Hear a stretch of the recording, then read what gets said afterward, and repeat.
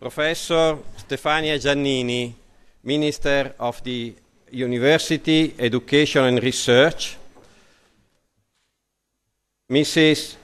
Sara Ferrari, Provincial Minister, Mr. Xavier Ramonet, General Director of DG Education and Culture, authorities, dear colleagues, dear students, ladies and gentlemen, I'm very glad to welcome you here at the University of Trento to the Conference of Empowerment of Next Generation of Researchers, Promoting Talents, Spreading Excellence, jointly organized by the Italian Ministry of Education, University and Research, in collaboration with the Autonomous Province of Trento.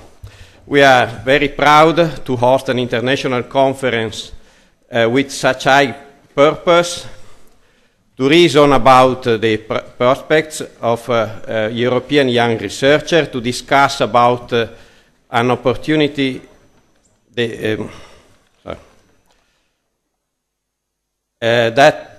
have, but also to the obstacles that they find in focusing the building of an efficient European research labour market, a process that could be deeply contribute to the economic upturn and in the development of an innovation-oriented research system in Europe.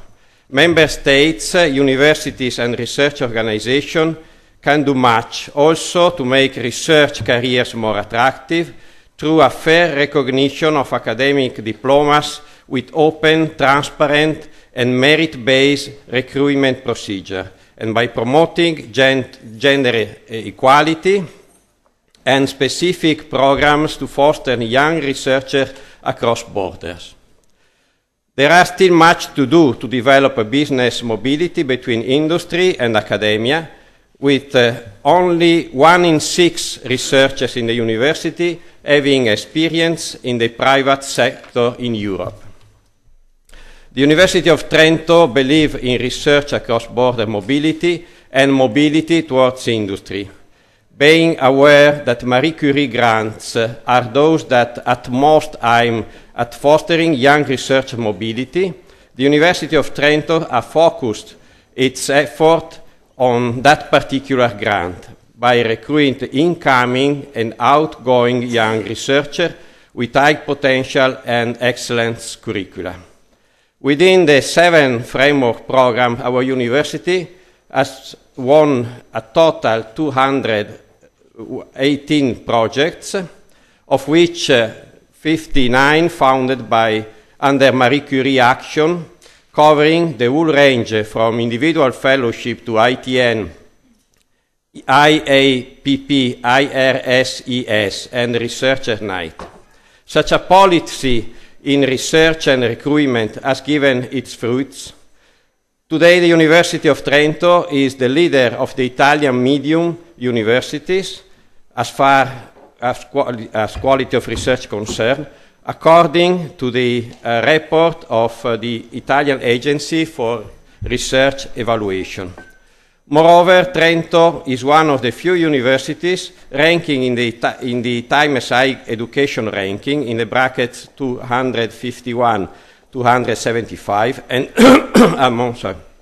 among the first 420 universities in the classification drawn up by the most recent QS World University Ranking. The University of Trento results appealing to local and foreign researchers, also become its part in the Trentino research system and through live in laboratory on a large scale. I hope that your attendance to this conference will be fruitful, and I wish you a pleasant stay in Trento. I would like to express a special thank also to the European Commission for the organization of this event. Thank you.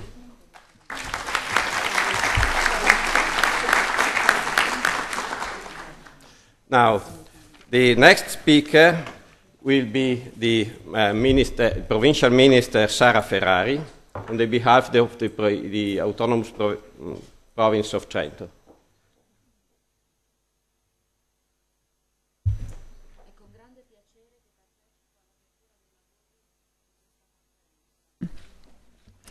Non si sente. Ora sì? Sì, grazie.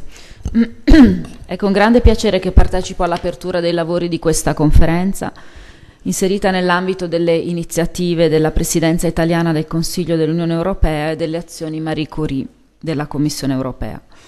Ringrazio ancora il Ministro Giannini per aver scelto di collaborare con la nostra provincia nell'organizzazione di questo evento e anche il Direttore Generale per l'Educazione e la Cultura, Dottor Monnet. Ringrazio voi tutti per aver scelto di venire a Trento a discutere sui temi della mobilità dei ricercatori, che è mobilità internazionale, ma anche mobilità tra ricerca e industria e quindi trasferimento di conoscenze tra contesti diversi. La Provincia Autonoma di Trento è stata la prima a ricevere un finanziamento europeo con l'azione Co-Found Marie Curie, che ha portato nel nostro territorio ben 89 progetti finanziati fra il 2009 e il 2013. Anche in questa legislatura il Trentino sta investendo molto sull'apertura internazionale dei ragazzi, della ricerca, delle aziende e della società in generale. Stiamo lavorando per un plurilinguismo funzionale e quindi calato nella vita quotidiana di tutti i nostri cittadini. Stiamo partendo nella realizzazione di questo obiettivo dalle scuole di ogni ordine e grado. Crediamo in tutte le esperienze di mobilità internazionale dei giovani, quali momenti di arricchimento culturale, interculturale, oltre che linguistico. La capacità di innovazione, quindi di crescita e competitività economica, grazie alla ricerca, è al centro ancora oggi della nostra attenzione. In questi anni abbiamo investito nella ricerca e nell'alta formazione. Abbiamo qui a Trento un'ottima università, 2 fondazioni di ricerca la cui attività è riconosciuta a livello internazionale, oltre che sedi di altre importanti realtà di ricerca nazionali e internazionali.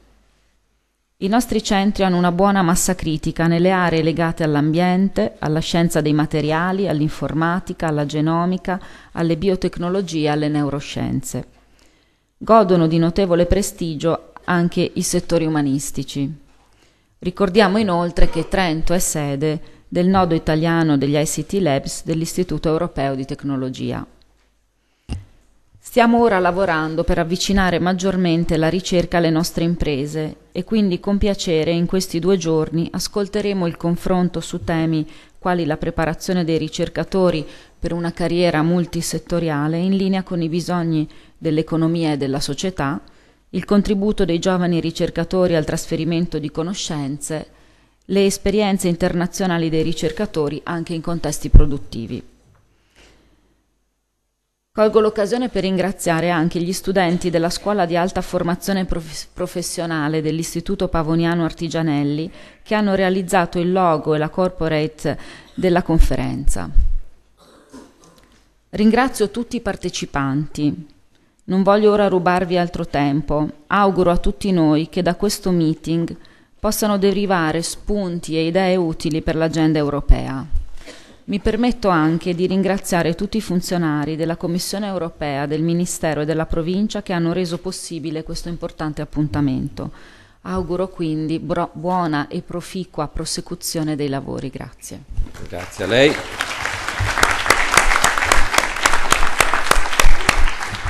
I invite now Javier Promuovere to deliver its welcome speech. Good morning, Onorevole Ministro Giannini, Rettore, Assessore Ferrari. Ladies and gentlemen, dear colleagues, good morning. You know, the easy part of my 10 minutes is to tell you about the good things that Marie Curie program does. For this, you don't need actually a speech from a Commission official. You just need to see the 3 awards that we'll be handing out this morning and the 15 shortlisted projects. And there you'll see a young scientist who has had the intelligence of sparkling the interest of Dublin commuters for physics by using the example of Enrico Fermi to calculate the number of leaves that fall on Dublin in an autumn. Just to show that, like another famous Irishman said, education is about sparkling a fire, not filling a bucket. And you'll see a very young lady who has taken up genomics and archaeology together to look at a skeleton of a 24,000-year-old young boy from Siberia to understand better the population of the Americas by human beings. And you'll see a brilliant scientist that has given a lot of her time to tell young women in Europe that they also can do science. Because, as you know, we live in societies in Europe where we have equal rights for men and women, but women are not told often enough they can be as intelligent, as innovative, as scientific as men, actually more so than men, if you look at statistics about education outcomes. So yes, spending money on Marie Skłodowska-Curie is a very good way to spend public funds. I can actually not think of very many good, better ways to spend public money than this way. But let me say a few words about something perhaps more difficult, but just as real, which is the challenges of Marie Skłodowska-Curie. And I can think of three very serious challenges we should look at together. The first is a word that I'm sure is very familiar to any of you who are practitioners of our program, and this is the complexity of our administration. Now, this is sometimes overstated because nobody should be able to spend 6 billion euro, certainly not 6 billion euro of public money in a very, very easy way. Public money must be spent well, but also in an accountable way. And in a way, the cumbersomeness, the Soviet cumbersomeness of our procedures is compensated by the North Korean stability of our budget. We fight for a budget every 7 years, and then we have a lot of peace to try to understand what the budget is for. But certainly complexity is a problem because we are certainly discouraging many talented young men and women from applying and benefiting from our programs just because of the fog of our procedures that stand between them and Marie Skłodowska-Curie. So that's one challenge. Another one, which is more complex and more difficult in my view, is summed up in one word, which is oversubscription. We have 7 times as many applicants to Marie Skłodowska-Curie than we can fund. And this would be a problem anyway, but it is certainly a very serious problem when we see, as we do see, that a huge majority of the projects we don't fund are actually extremely good. So we have the frustration of many applicants who spend a lot of time, a lot of energy to produce very good ideas, and then we don't help them. We create frustration, and more importantly, we don't exploit the potential of an ecosystem of innovators that we have in Europe. This is really, really a real problem, and we should try to see what we can do with our member states, with research institutions, to make better use of the if only of the selection process in which applicants for our programs do. But then we come to what I think is the real challenge we have, because indeed we will help 65,000 fellows in 7 years. We'll support 25,000 PhDs. That is great, but it's a drop in the sea compared to the needs. And the challenge, the real challenge for Marie Skłodowska-Curie is to make sure that that drop is actually the right drop.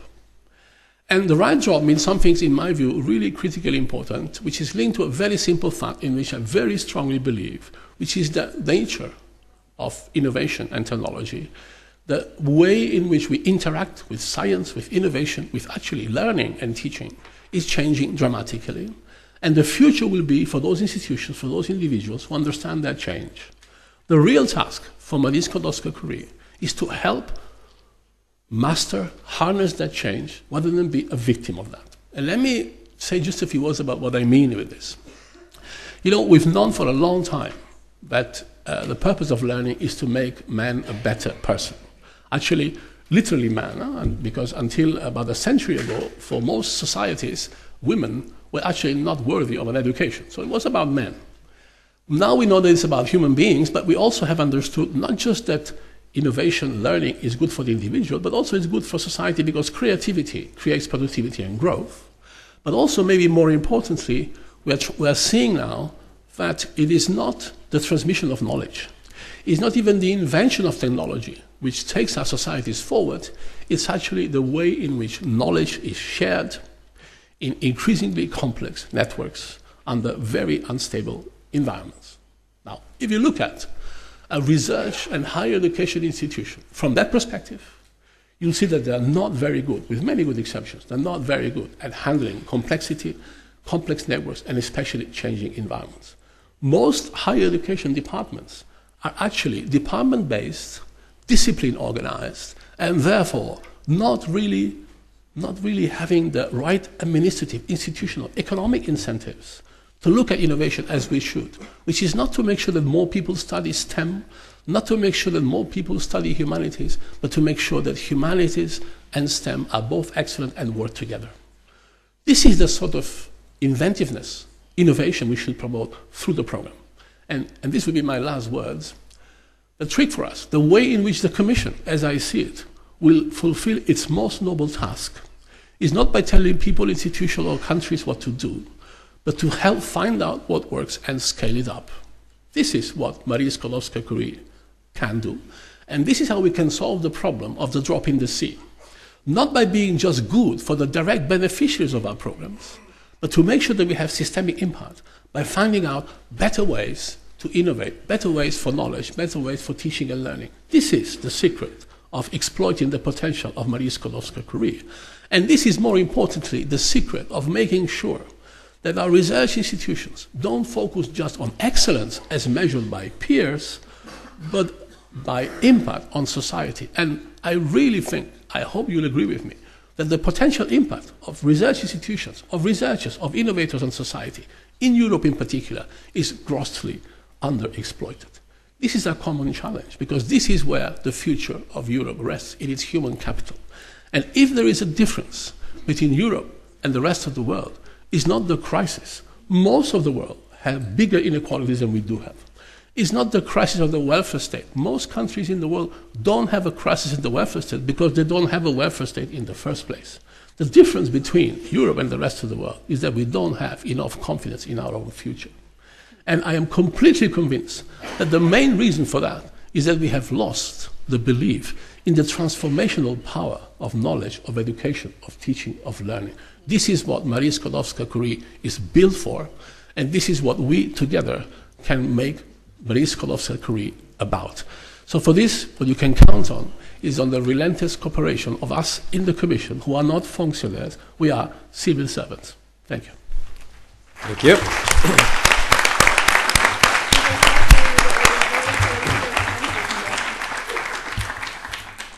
Thank you again for your words. So now the Minister Giannini, please. Thank you. Dear Acting Rector, dear Minister Ferrari, dear Director General, dear friends, if I can say so, I'm really very happy and honored to take part to this international conference dedicated to research and researchers. And I did appreciate really your very clear, very honest description of the state of the art of research in Europe and position, the mentality we have in this part of the world. Well, let me say that as rotating presidency of the European Union, we do believe that research and training, mobility, career development are issues of capital relevance for the future of Europe, are the basic issues for the future of Europe. And I think that we have only this device to acquire this confidence in your future, as you told as one of the main objectives of this period.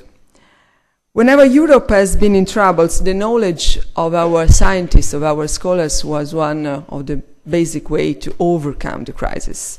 It's happened very many times in our history. It happened immediately after the Second War. It happened more far in the history, in the Middle Ages, and I think it may happen now, and it's important that we do in this direction. The importance of common policies and programs, as Marie Curie actions we are discussing today was very clear at the very beginning of the European dream, of the project of in European Union, in our founders' mind. And it's even more evident today. We need a closer relationship between knowledge creation and European integration. In my opinion, the link and the relationship between these two fields, the knowledge creation, the science and research building, and the European integration process is very, very close. And we have to bring knowledge back to the core of the so-called European integration process. This is the political objectives that the member states do have now in their political agenda.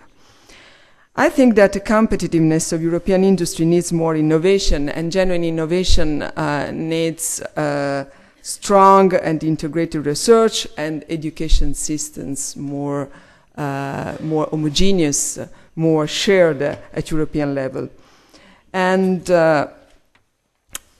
I think that Europe has an advantage, a relative comparative advantage in facing such challenge. We can count on the largest, you know very well, on the largest research community in the world.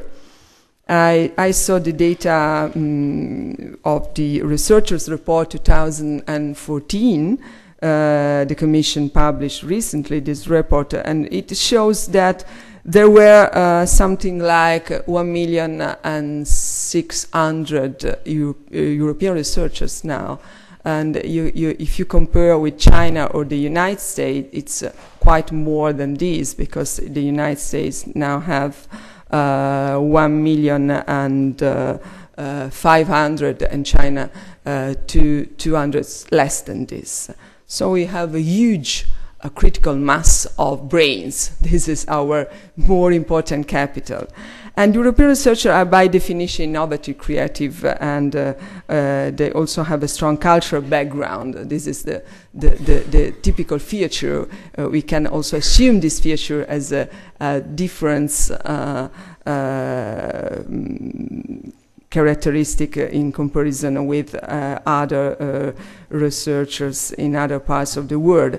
I had a personal opportunity to witness such a quality when I was member of the evaluating process for Marie Curie and in the 7th framework program. And my impression then was that the intellectual productivity and excellence of the Marie Curie candidates was really, really very, very, very high profile, also in comparison with the Far East and the so-called emerging countries that I had the opportunity to experience then for my previous position.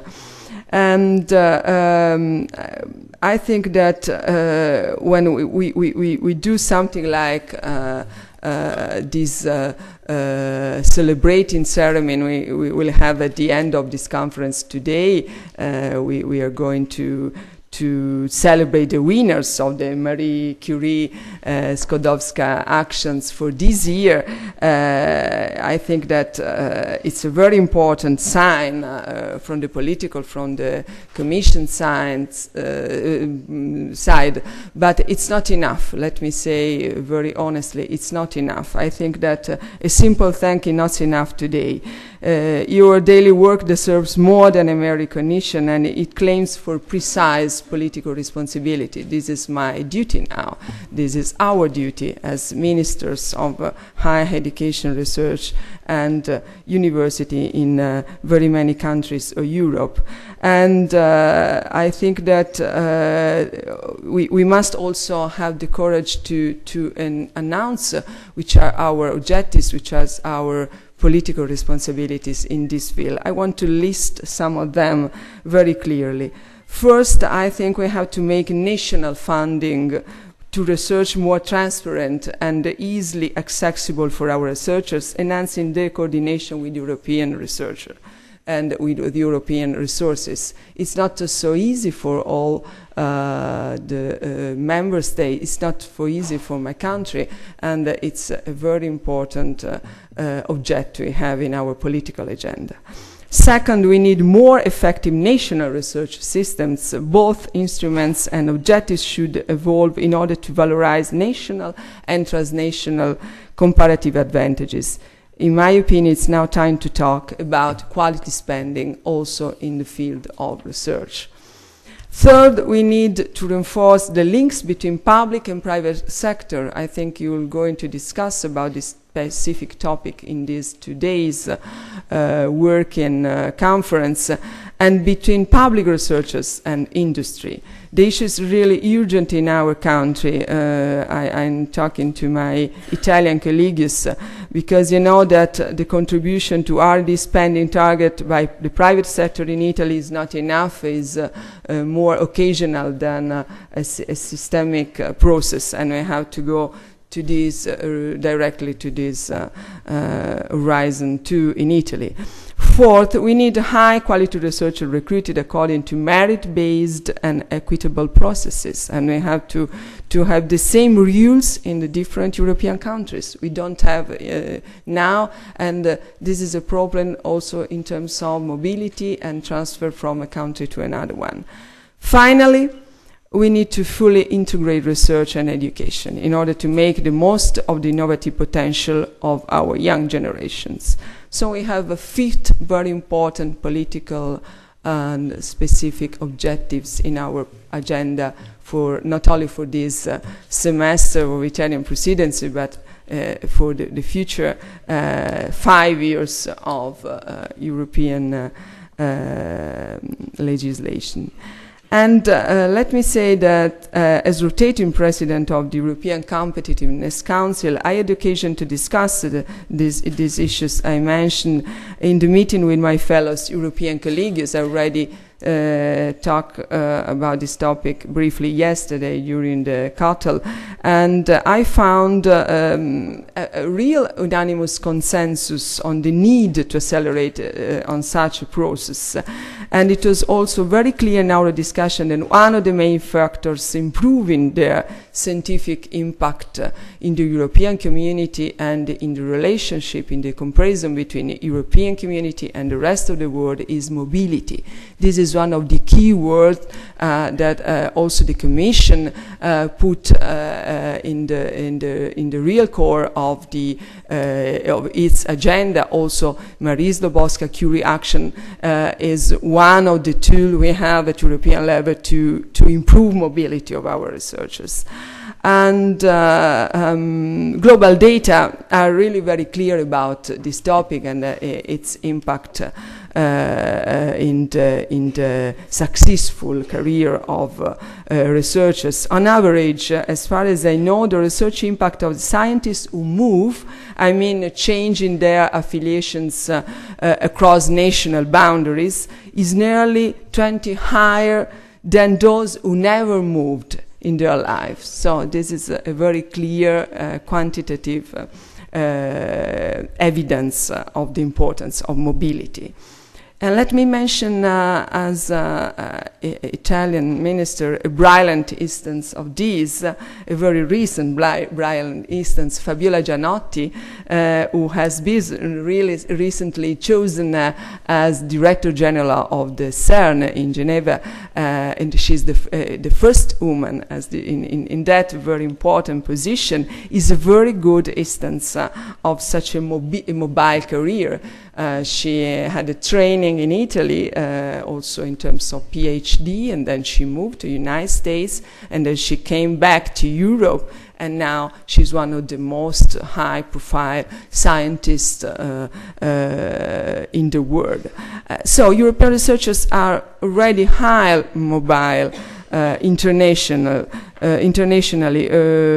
We know that around 30 of European post-PhD researchers have worked abroad,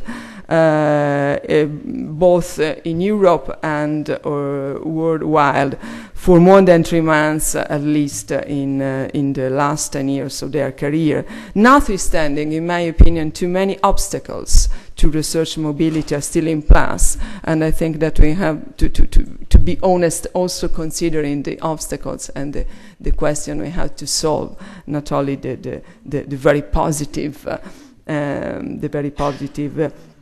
devices we have. That's the reason why in July 2012, 2 years ago, the European Commission redefined its priorities. You know very well, let me mention some of them: to improve the effectiveness of national research systems, and it is still, as I told before, one of our basic political objectives, to achieve an optimal balance between transnational cooperation and competitiveness, to open up the labor market for researchers, to promote gender equality, which is one of the basic purpose of this program, to improve knowledge circulation, to give another meaning to the brain drain, brain gain process, and try to see in another perspective in terms of brain circulation the question of mobility.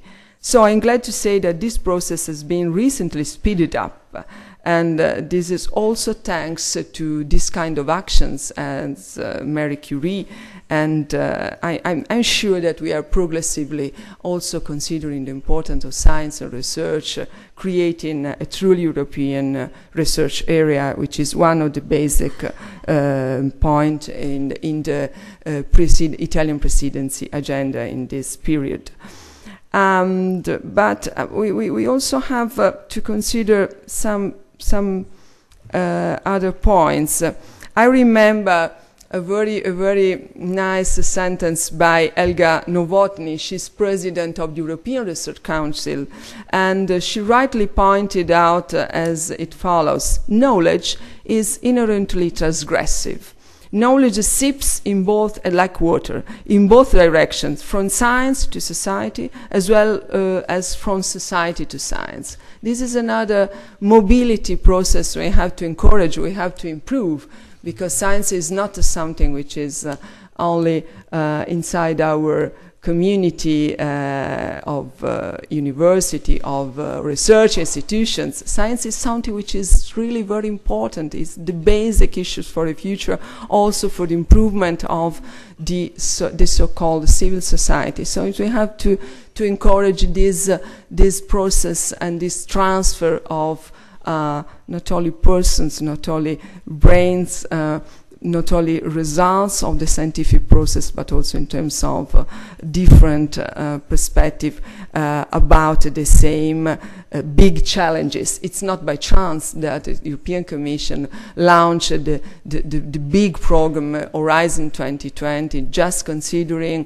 some very important, some very basic problems European society needs to face in a multidisciplinary and in an interdisciplinary perspective. There are two sides of the same coin, and I think we have to keep in our mind the importance of this very close relation.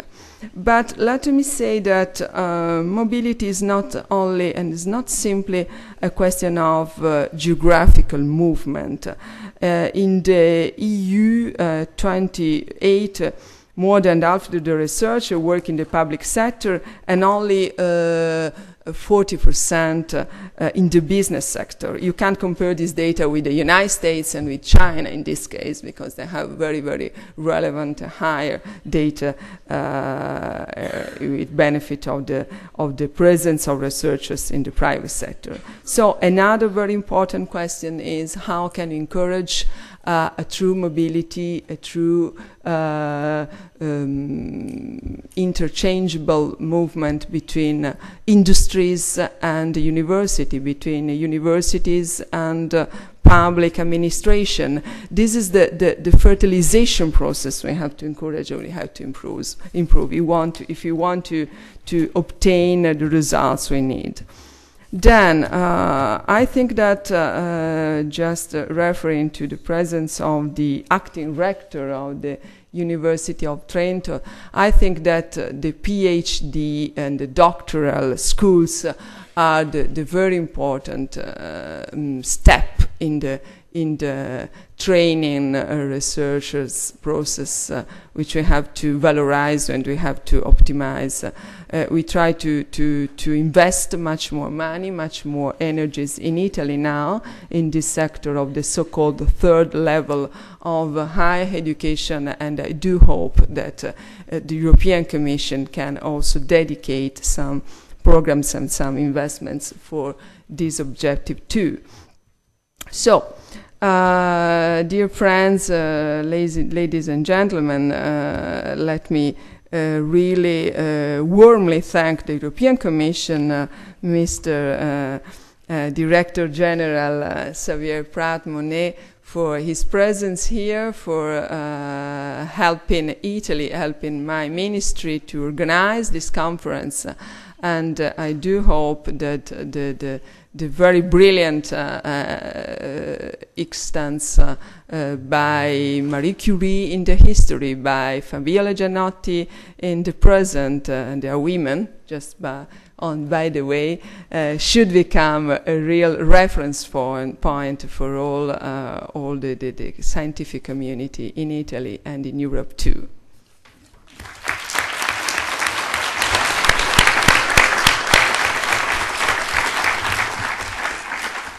Thank you, Mrs. Minister. Thank you to the speakers and all of you for attending. And now we move to the next session. Thank you.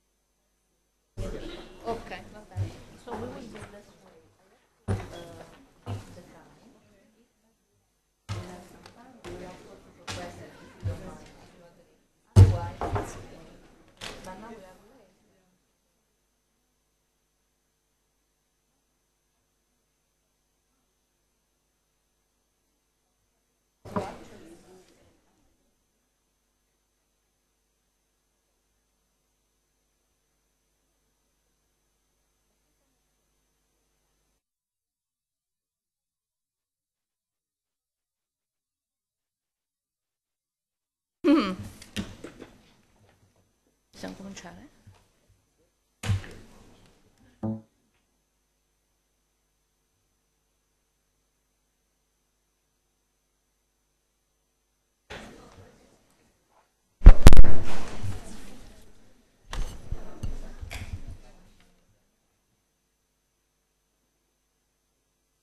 Yeah.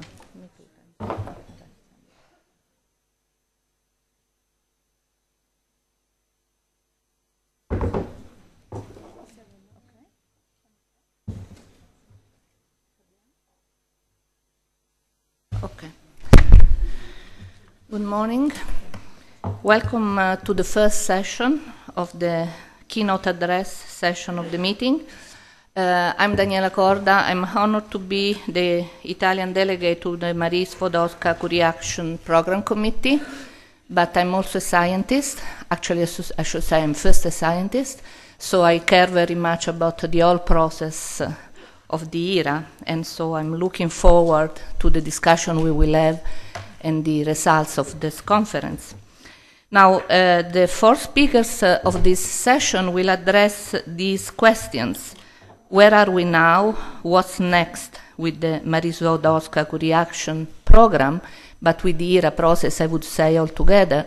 And as simple as they may sound, this question, they are extremely important because we are discussing many important things, and we have in the past 10, 15 years promoted very important initiatives, but scientists in the labs would like to see the process faster implemented and to see really Europe, the scientific community in Europe, without borders. So this is what we are looking for, and I'm sure that this is something, it will be achieved, but the sooner, I would say, the better. So I don't want to take any time from the speakers. Each speaker will have up to 30 minutes. If we will have time for discussion at the end, we might take some questions. Otherwise, we will take questions during coffee break or lunch, but I hope we will have some time at the end by that. So, and we will start, and I give the floor to Dr. Fabienne Gauthier. She's head of the unit of the European Research Area Policy, European Commission, and she has a long experience, I would say, in European policies for science. Please. Thank you, Daniela. Distinguished guests, ladies and gentlemen, good morning. It's a pleasure for me to attend this conference in Trento, an excellent example of a place where the three corners of the innovation triangle meet to create a research, education, and innovation hub. The sheer number of research organizations active in the Trentino region is a testament to the focused effort of public and private bodies coming together to create a common space for knowledge generation. It's a microcosm of what we are trying to achieve at European level, an open space where knowledge, researchers, and technology circulate freely, the European research area. Today, I will cover a few issues which I believe are of paramount importance to improving researchers' prospects in Europe. Our recent ERA progress report, which was published in September of this year, highlighted where we are at national and European level in creating an open European space for knowledge and innovation to thrive. I will touch upon the planned ERA roadmap due next year and the future challenges for ERA in general later on. But before I delve into the wider context of research in Europe, I would like to take a moment to address the topic of the day: empowering researchers. How can we empower researchers? How can they be empowered? What can they do? What are the means? How can we help them?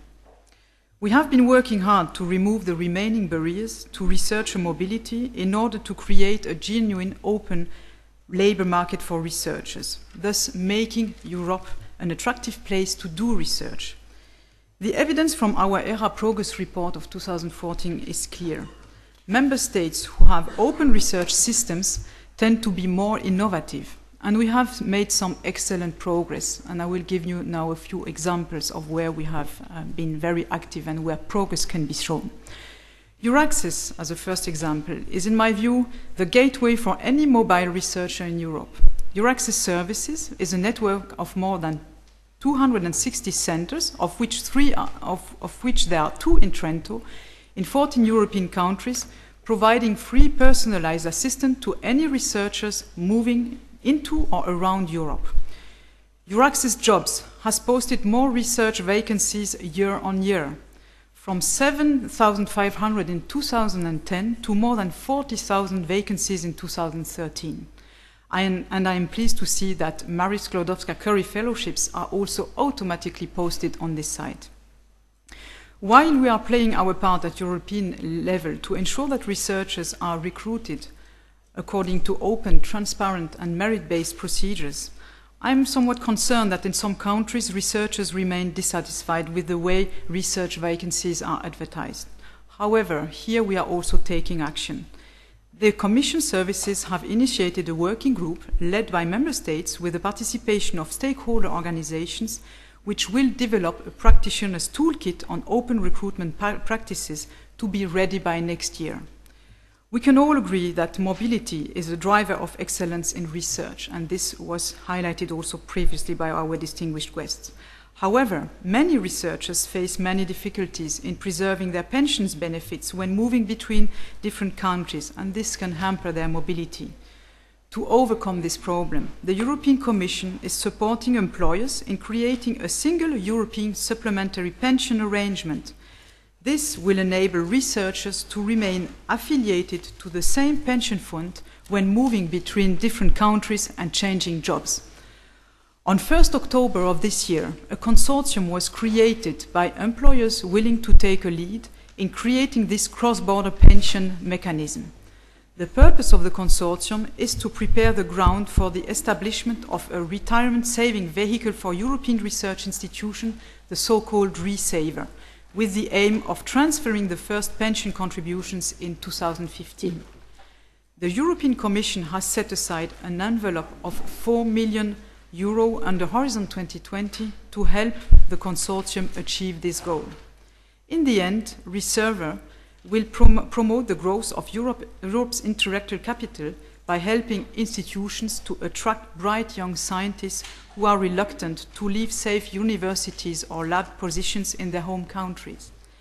ReSaver is an important building block in the creation of the European research area, as it will help remove supplementary pensions as a barrier to researchers' mobility. Therefore, we would strongly encourage research organizations across Europe to join the consortium. Another good example is the Charter on Code, which is playing an increasingly important role in ensuring researchers' rights and obligations are upheld across Europe. I know that the Marie Sklodowska-Curie actions have long required Charter and Code principles to be applied, and I'm delighted that the new Model Grant Agreement for Horizon 2020 funding includes a requirement under Article 32 to this effect. The Commission is playing its part. The Human Resources Strategy for Researchers, which helps institutions implement the Charter and Code, is gaining traction with a high number of research institutions recording interest and awarded the HR logo. We are currently consulting with stakeholders on how to strengthen this procedure. Similarly, we have provided 7 guiding principles in order for our doctoral candidates to get the best possible education and training they can. The principles for innovative doctoral training are being taken up across Europe and will give our doctoral candidates the best possible environment to carry out and exploit their research. Today's doctoral candidates have global opportunities and Europe has global competition. If Europe is to compete on a global scale, it must maintain its commitment to innovation and research excellence. Investment in education, research and innovation is above all investment in people, their knowledge and also their talents. If we want to continue to compete with the best and attract and retain the best, then we have to adapt to society's changing needs.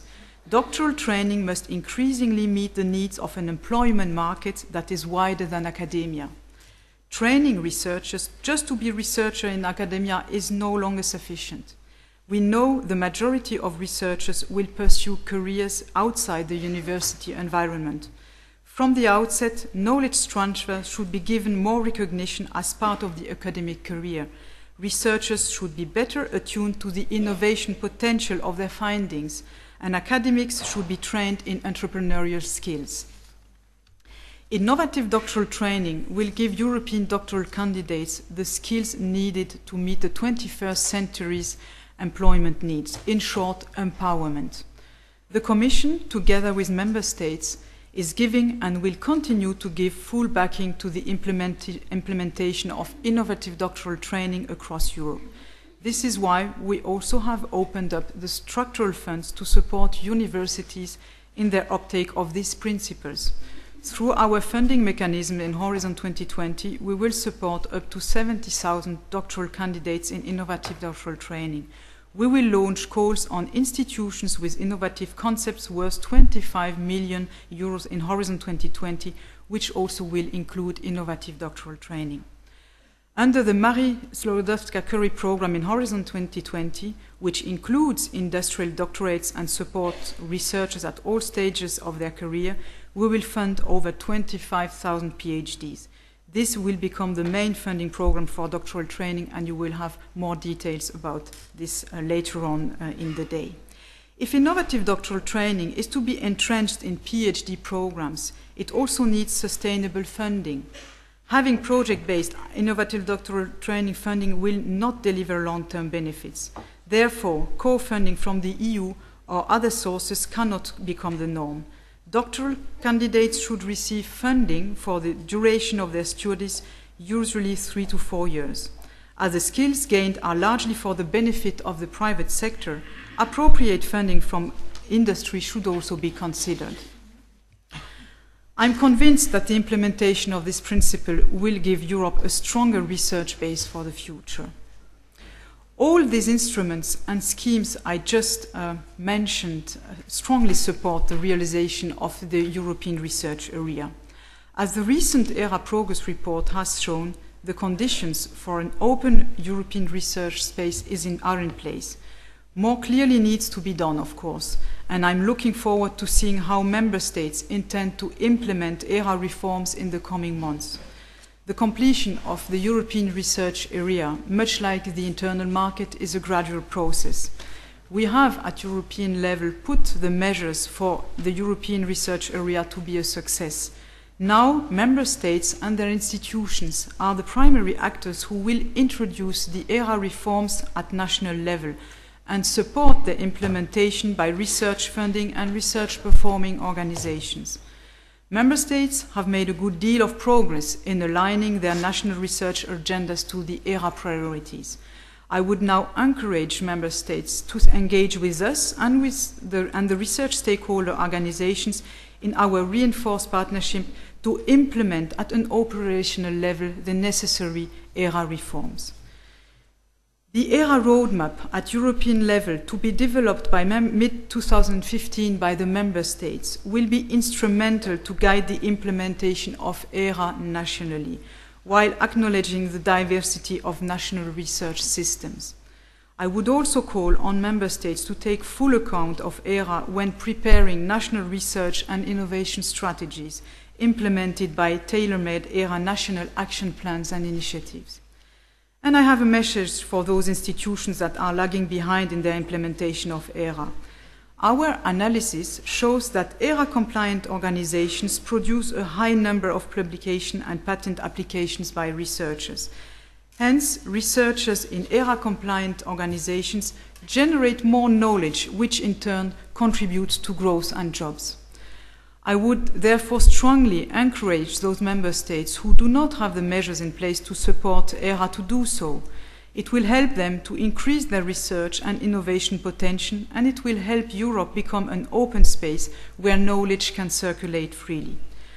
I would like to take this opportunity to inform you of an event next year where all the three partners of the reinforced ERA partnership, the Member State, the Commission and the stakeholder organization, will come together.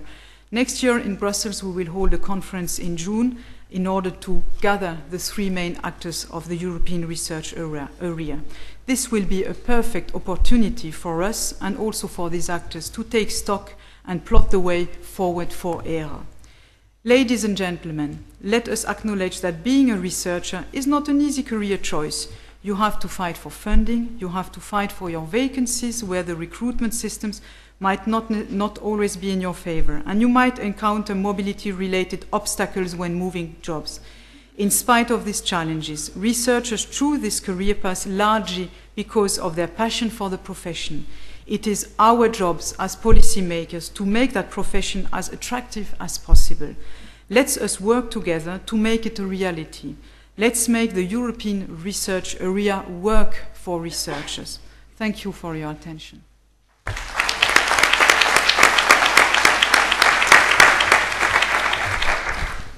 Thank you. This was this was really a nice start because you summarized well where we are at the moment, and I think we cannot take questions, as I said, so we'll proceed with Professor Luigi Berlinguer, and eventually after take some questions. Please. He's former Minister of the Italian government and member of EU Parliament. Sorry not to say that. No. Specify. Former. Not good with this.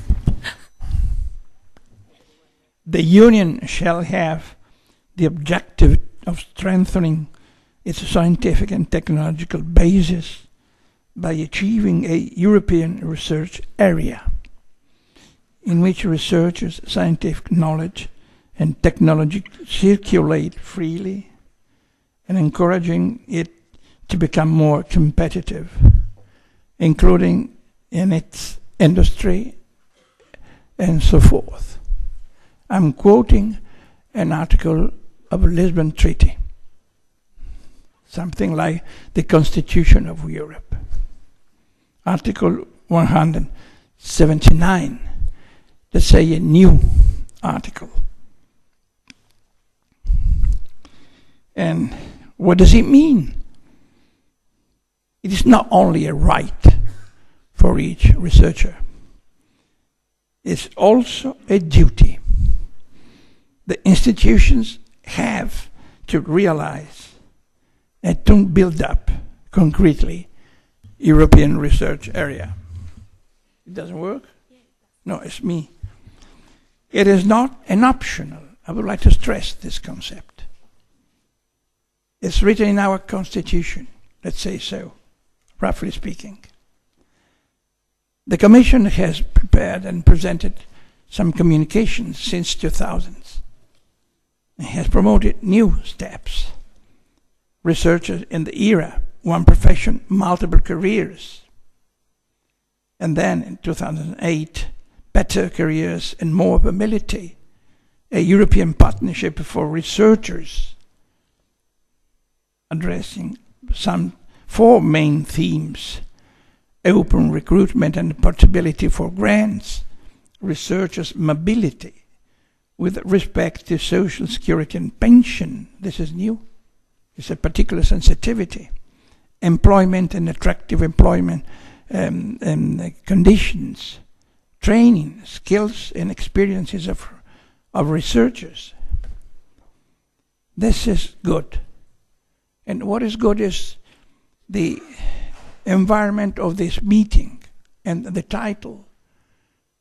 Not definitely new, but meaning that there are some ideas that are circulating in this field. Because not only institutions are called to build up an era, but also people, also workers, also researchers, mainly them.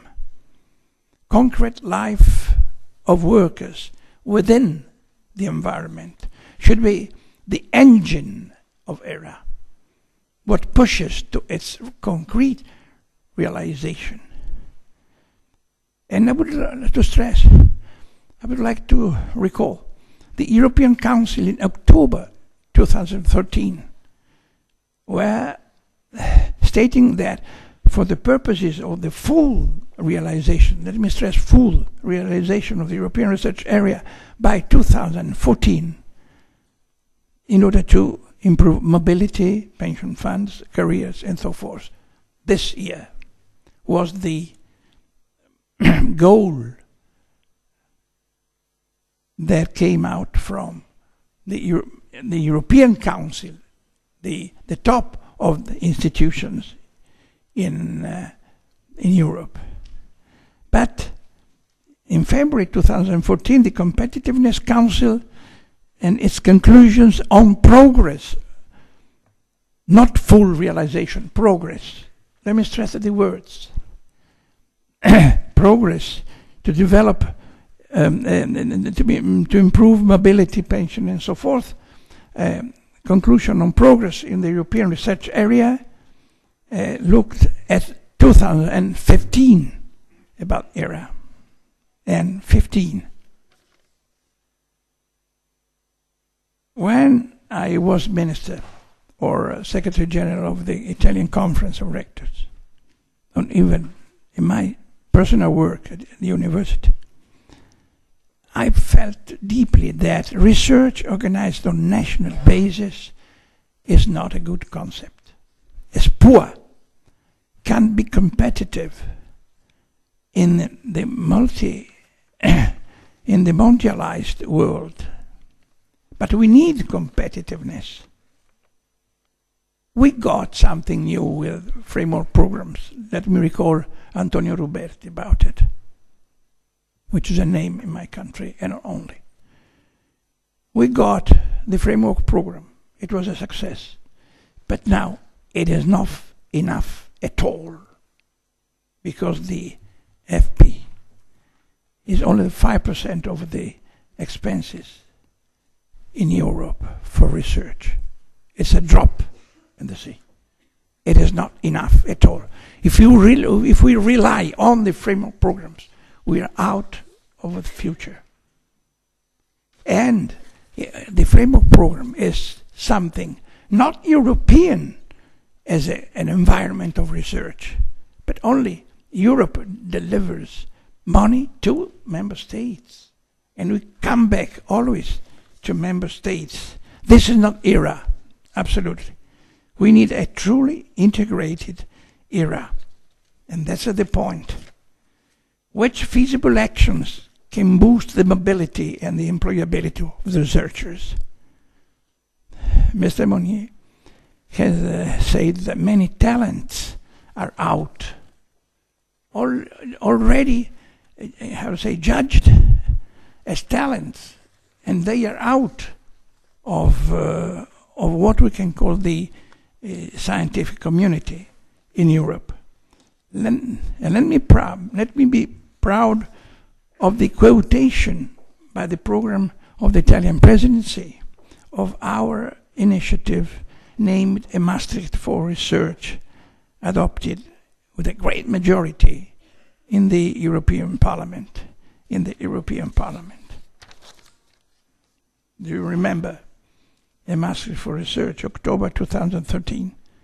In this manifesto were indicated 7 priorities and key actions: defragmentation, cross-border cooperation, research infrastructures, knowledge sharing, a European research career, innovative doctoral programs, also ERA mark, which is something we have to discuss about. The initiative used a symbol, Maastricht, which is an economic symbol. Research as investment, fiscal advantages, lower costs. So we didn't want only to state the necessity of an environment for research, but to promote something concretely, supporting ERA concretely. And that's why I say the title of this conference, An Open Labour Market for Empowered Researchers. The conclusion of the Competitive Council of February 2014 stresses this idea, but we must say that to remove obstacles of implementation of ERA is not now encouraged enough. This is my opinion. This is the reason I have to speak in this conference. Just to build up an open labor market needs many things, and to go ahead about what we are going to say and work in the field. We have listed some of the problems that will be discussed during the conference, but the idea of intersectorial mobility, the idea of relationship between academia and private sectors, even SMEs especially, and vice versa, the idea of brain circulation, not brain drain, brain moving from the poor country to the rich country. All these things mean that we have to change our mentality about ERA, to change our attitude. ERA is not yet concretely, and frankly speaking, a proper political priority, a real concern of European authorities and member state authorities. It is not a proper concern. It does mean that not all the necessary efforts are engaged to this goal. It is still far from its realization. Because we need facts, not only institutional architecture. I've heard here and somewhere else good words. The good, the good architecture of the conference, the message that comes out speaking from this conference. But we don't need only formal decision, but also a bottom-up pressure that comes from concrete life of researchers itself. And in just presenting their daily life as researchers as the deeper need of ERA, of a wider environment for research. This is the point. Let me try to underline some points. We have to find the linkage between research and education. The best level of research in the universities is just underlined by Humboldt idea, which is, if you add a third mission, the way to present the modernity of the idea. Linkage between research and education, which means not only transmission. I liked what Mr. Monet said here. Research. Education is continually research. Even learning is continually research. Any attitude in the field of education from the promoter of education, which is the learning-centered education, is something that is pushed by interest, creativity, curiosity, participation. It is eros that moves the society. And we must feel what the research means in the great area of pleasure, of eros, And this is the point I want to stress when you say that we must find the bottom-up pressure to get to a result. We have listed some of our problems. To go further than defragmentation. A stronger political commitment by the member states is certainly needed in order to support such a goal. But in this respect, we need some norms, something more realistic that could help us to overpass fragmentation, which is one of the reasons of the weakness of our research in Europe. An organic strategy of internationalization of European research, making best use of potential global partnerships. And then cross-border integration, which means integrations in cooperation between states and states, cross-border integration means that we could not go on working only inside our member state and to develop joint programming initiatives and so forth. Research infrastructure, I only quoted. Knowledge sharing, I only quoted. European research career, this is the most important engine at the present time. The engine, the future generation of European researchers. We don't have this in our next future as a goal. It must become a goal from this point, concretely goal, financial goal, portability of national grants, coordinated system of social security, transparent publication of competition, implementation of the charter and the code of conduct for researchers, but mainly access to any program, even of single member states, by any researcher working on this now new native land, which is Europe. Innovative doctoral programs, and so forth, and so forth.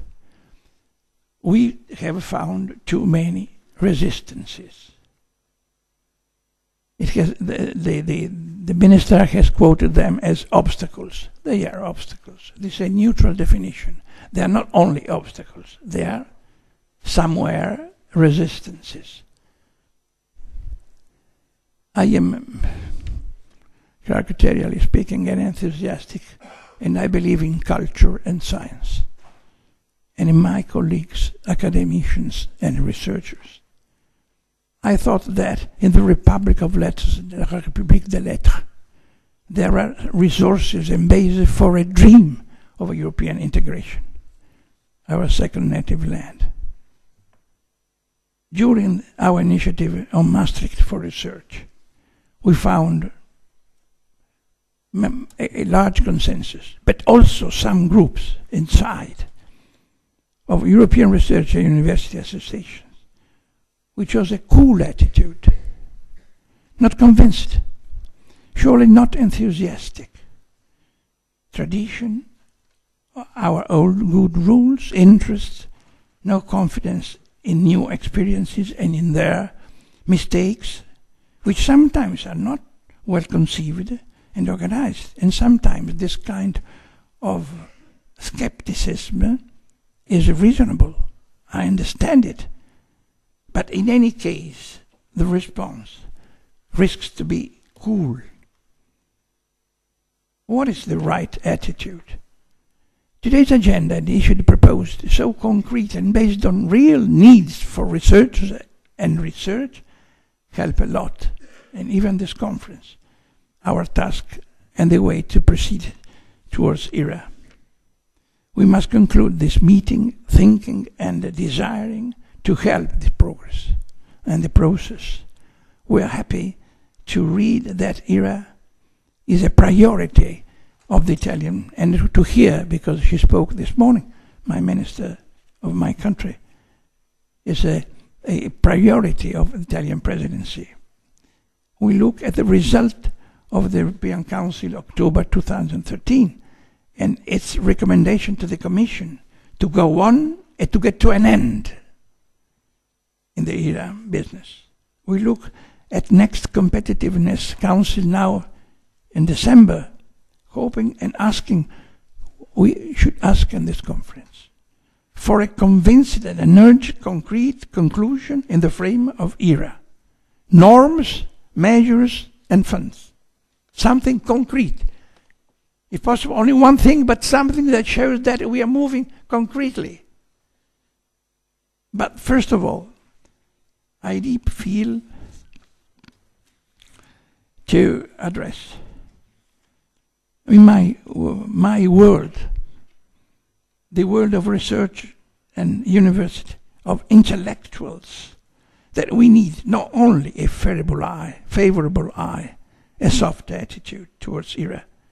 We need overall that intellectuals play a role as a guide to lead Europe in its progress, integration, to lead the Europeanization of research, to build up within our community Europe, not only out in the institutions, but within our community to build up Europe. 100 years ago, facing the incoming First World War, Albert Einstein refused to participate in the war, to be involved. He was a scientist. He was against wars and war, and launched a manifesto to the Europeans 100 years ago. Let me quote some words. While technology and commerce clearly compel us to recognize the bond between all nations, and thus a common world culture, no war has ever so intensively disrupted cultural cooperation at the present time. Perhaps on our acute awareness of the disruption that we now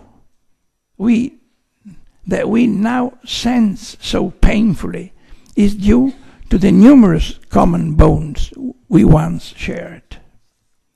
Through technology, the world has become smaller. Some pieces of the manifesto.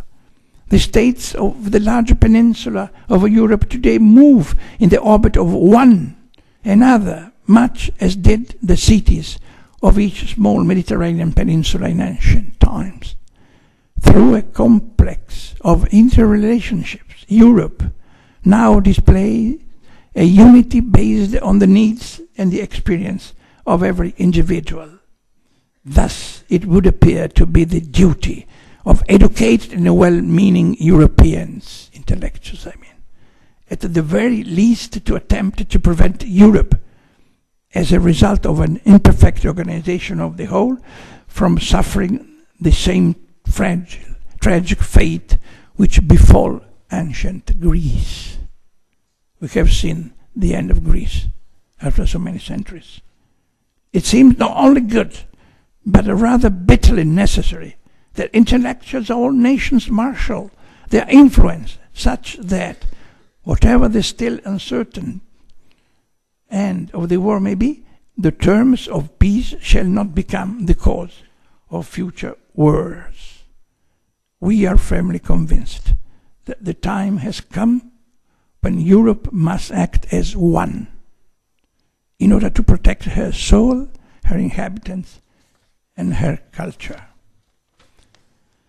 First, still Einstein speaking. It is necessary, however, that Europeans get together, and if enough Europeans in Europe can be found, that is to say, people from whom Europe is not merely a geographical concept, but rather a worthy object of affection, then we shall try to call together a union of Europeans.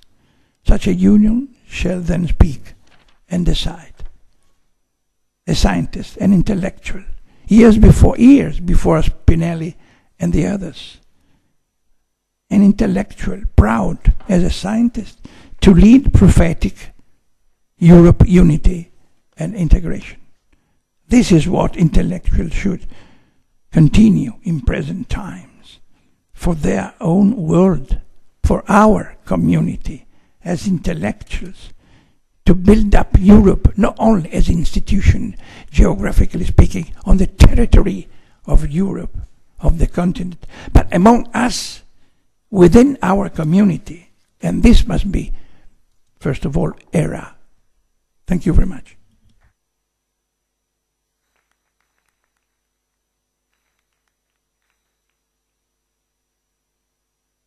Okay, thank you, Professor Berlinguer.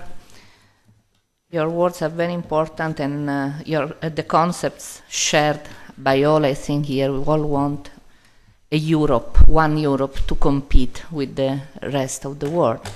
We have exactly 5 minutes, so I guess we can take 1 or 2 questions for the 2 speakers we had or comments, if you like, for the speakers we had in this first part of the session. Is someone willing to start? No? Yes, we have a hand over there, 5th row, please. Could you kindly say your name? Yeah, hello everyone. I'm Sebastian Huber from Science Europe. This was a question to Madame Gauthier. You mentioned an ERA-compliant organization. I think many organizations are represented here. Maybe it would be interesting for us if you could give a short description or brief description of what such an organization would be, please.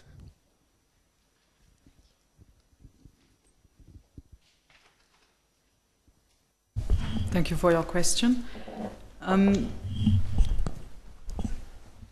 To highlight maybe to the audience, indeed, ERA-compliant organization is a terminology which is used in our ERA Progress Report 2014. What we have done through our ERA Progress Report is that we have made an assessment on the progress of the research funding and research performing organizations in Europe in relation to their compliance with the ERA policy context that would be in place at a national level. In our ERA communication, we have identified 5 priorities for ERA. The first one is on effective national research systems linked to the way funding is allocated to institutions. Then we have cross-border collaboration, just mentioned by Professor Berlinguer also in one of his examples. We have mobility and recruitment of researchers. We have gender, and we have also knowledge transfer. On all these 5 priorities, the Commission, in its communication in 2012, has identified a certain number of actions which Member States, stakeholder organizations and the Commission have to do in order to make sure that under these 5 priorities we make progress on ERA in order to ensure that we get this free circulation of researchers, knowledge and technology. And one of the essential aspects of implementing our ERA policy is that we measure this progress. We wanted to look through our progress report how far Member States, Commission and stakeholders are going in implementing the ERA. And in our progress report of this year, we have tried to match to see how far ERA is implemented in the organization with regard to the policy measures which are in place at national level. When there is an ERA strategy, legislation on a certain topic along these 5 priorities, how institutions are implementing this. This is to situate the context. And we have tried to match to see how this implementation at concrete level is going on with regard to the policy context in place. And the ERA compliant institutions are those institutions where we have identified along some specific criteria under these 5 priorities which I just mentioned, how compared to a European level, how far these institutions are implementing well or implementing frequently or are not implementing the ERA actions at national level. So within this context, we have identified some organizations which would be compliant compared to a European level and in certain areas, in certain of these 5 priorities. And this is clearly explained, this is also explained more in details because I will not go into the details of the indicators, but just as a key word for you to remember is that we have tried to match how ERA is implemented with regard to the policy measures in place. And we have compared all over the 28 member states and with the associated countries, whether these institutions are above or below an average. We have found that some ERA-compliant institutions do very well. In some countries, member states do very well and the institutions do very well, which is a very positive sign in terms of realizing this open labor market for research. Nevertheless, even if some member states do very well, there are still some fields, to take an example on gender or on cross-border collaboration, where also these member states need to do more. So the progress report of this year shows a global picture where we have an indication of those who do well, but also where some additional progress needs to be done at national level. This is the picture that we provide in our progress report. So we have clustered the organization along a certain number of criteria in order to see how much we have made progress over the past 2 years. Okay, thank you. I think it's now time for coffee, so thanks to the speaker from the first part of the session and to the audience. Please be back a couple of minutes, let's say 11:05, 11:07. I mean, we need to start at 11:10 sharp, so please be back on time. I would like to ask here to the podium now, for since we have to organize something, I mean, the awardees of the Marie Skłodowska-Curie Prize, and also the member of the evaluation committee. Could both the awardees and the member of the evaluation committee come here to the front of the room, to the podium, now? Thank you.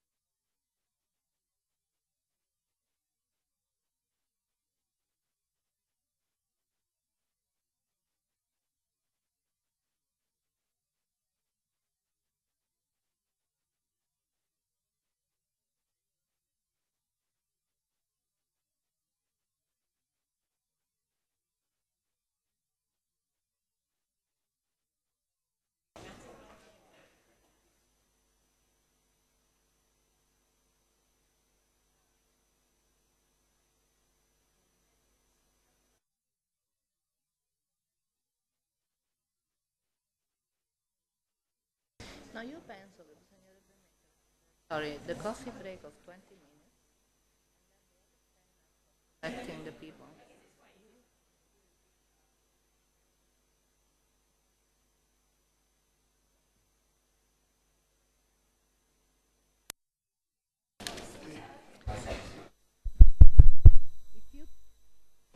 If people can take their seats, we should start. We are already 5 minutes late. My call for punctuality was totally unearthed.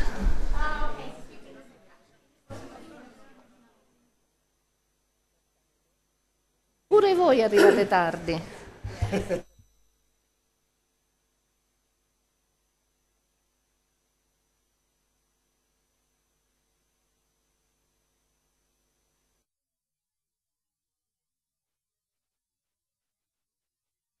Could you rapidly take your seat, please, so that we can start? Can people come inside fastly, as fast as possible, watching the steps, though?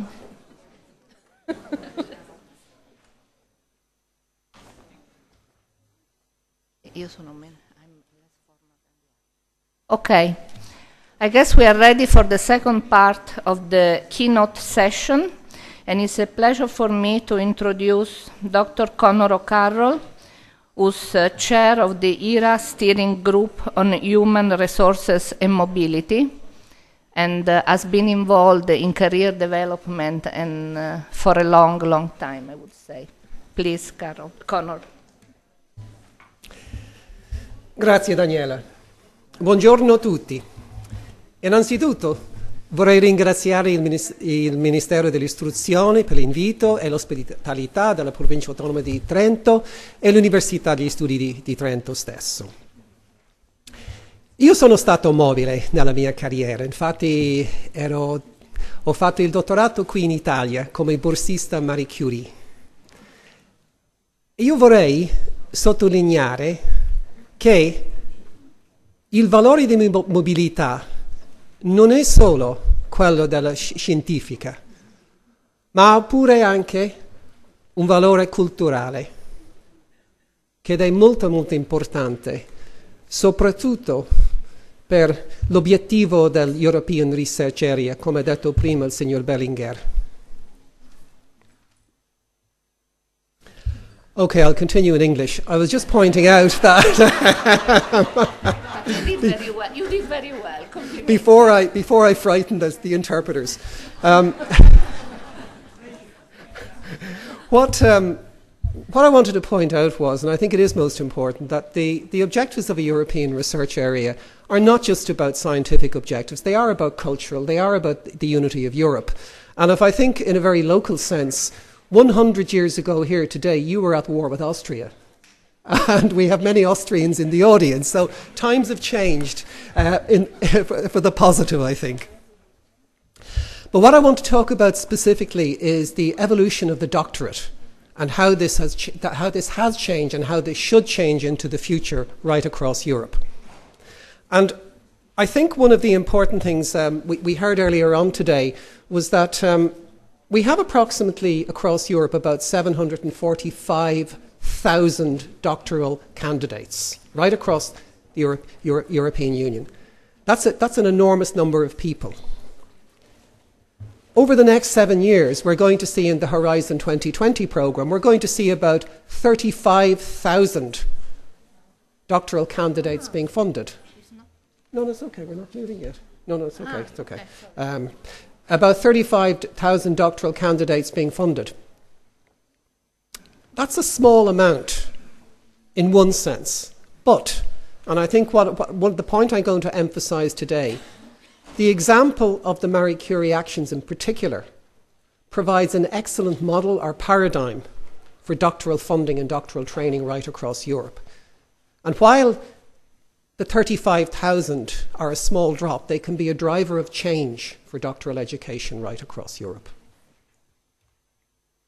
Now, when you have time later, and I'm sure these slides will be available to download, you can go through this game of snakes and ladders, or the PhD game, in an idle moment. But I think what it demonstrates to you is very much the traditional PhD, the one student, one supervisor model, which has been around for many, many years in Europe. And I think if you really want to see something very entertaining, then I would very much recommend that you watch this film. It's the PhDmovie.com.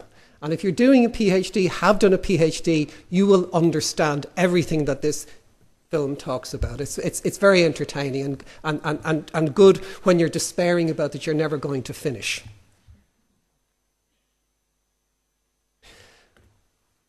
But let me come back to what my theme around this talk is today. This is a piece of data from New Zealand, and in fact there is similar data from right around the world, from the UK, from Europe, it's the United States, which shows that really for people who do doctorates, only a very small number actually become researcher academics in the long term. In this particular instance, we're looking at around less than 2%. It's not much more than 5% internationally. Times have changed. In the past, 20, 30 years ago, relatively small numbers of people did PhDs. That has radically changed with greater investments in research. And with that has brought great pluses, but also great negatives, in the sense that we have too many people who have been trained through a system was purely for academia. This is a very good piece of data from the National Science Foundation in the US, and it actually illustrates one of the things they do very well, which is to track their people, to find out where they go, to look at where people go long term. But when you look at that, from 1973 to 2006, you see that the number of people who went through the PhD system to become 80% of them in 1973 were becoming academics. Now, by 2006, this had dropped to less than 40%. Conversely, the number of postdocs had increased in that same period. And this is a trend, while it's very well illustrated in the US by this data, I'm quite sure that we would see exactly the same trends for Europe as well. Because one of the problems in this area, in fact, is often the lack of data and detailed information on this. This gives here, just in terms of data, the increase in the number of doctoral graduates per 1,000 population. And this is going from 2000 to 2011. And again, we see significant increases. I mean, you look at there, in the case of the European Union, you're looking at nearly a doubling of the number of doctoral graduates in that period. By the way, for this talk, all of the data I'm presenting to you is coming from a number of different organisations, but particularly from the Researchers' Report 2014, the European Research Area Progress Report 2014, and the MORE2 study, a comprehensive piece of statistical work that was carried out by the European Commission. And you can find all of these documents, they're all on the Euraxis website. So if you want one place to go to find the information, go to Euraxis, it's all there. This gives a little bit more detail in terms of individual countries as to where people are, the number of people who are, and the changes in doctoral candidates. And you can see in some countries the changes are small, in others they are extremely large. Now, this was the title of an editorial in Nature earlier this year, in fact, quite recently, that there is life after academia. And for many of you in the audience who are actually pursuing a PhD, you may not think that at the moment. But sooner or later, you will become to the reality that perhaps the academic life is not for you, or simply the opportunities are not there, and you will need to look to other opportunities. And this is where we come to the PhD and the changes that are needed, and indeed are underway in the PhD, to ensure that, that people can have greater opportunities for much wider career progression after their doctorate. Let me give you a little bit about the European approach to this, both in terms of funding and also in terms of policy. I think, let's go to Marie Curie, because I think it is the best example here. The Marie Curie fellowships began in the early 1980s, and really they were just to get people moving. Get people across borders, get them working in other labs, get them moving within Europe. We already had a fairly good flux of researchers to the United States. That was a very strong European tradition. But what we didn't have was a great exchange of people across borders within Europe, except for a few exceptional cases. And for many years, in fact, the Marie Curie only took a name in 1996. Up to then, they had various different names of European fellowships, European grants, etc. But after 20 years in operation, they did some work in terms of, well, what obstacles were there to mobility? What was stopping people from moving? What was preventing movement across Europe? And indeed, at that time, remember that in 1992, we had the single market for trade, for openness of goods and the economy. What we didn't have was a very open market for knowledge and people. And indeed, out of a piece of work that came in obstacles to mobility, and indeed the definition of what originally wasn't called quite the European Research Area in 2000, but really it was the concept. It was the idea of a single European market for people and knowledge, crossing borders, having a borderless Europe in that sense. And there were many obstacles at that time. Now, things have changed significantly, and I think when you look at the list of things that have happened by 2014, it is quite impressive. We have the Euraxis service network across Europe, over 200 centres providing support for researchers. We fast-track immigration in many countries. There has been some reversals in this area in recent years, but I think this is changing again. We have the European Researchers' Charter and Code, the Principles for Innovative Doctoral Training, European Framework for Research Careers, and many more. Fabienne mentioned some earlier this morning, and I'd emphasise as well the ReSaver, the European Pension for Researchers, which is a critical part of mobility. One of the problems about moving country is, and I know of myself, every time you move you lose money, because you transfer a pension fund, you never get the full value as you go from country to country.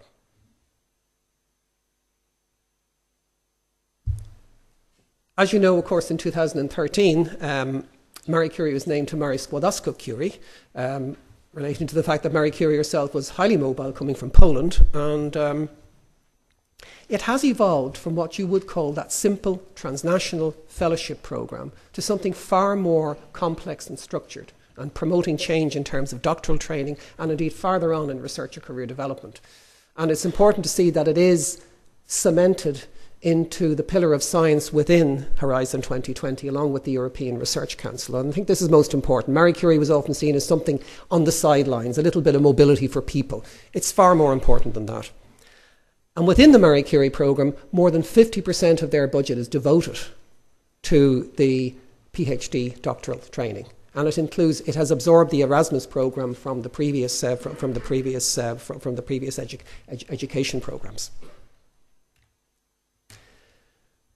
Just going back to ERA itself, we've had a number of things in terms of history. The declaration of the objective of a European research area, targeting spend of 3% of GDP on research.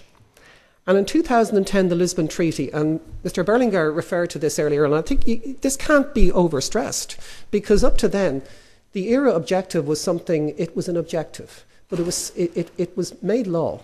It's a legal objective of the European Union in the treaty. And moreover, which is most important, the framework programmes are the tools for implementing ERA. They are the means by which one can try to bring change about across Europe. Now, there's a deadline of 2014. Will that deadline be met in full? No, it won't. It'll be met in some instances, not in others.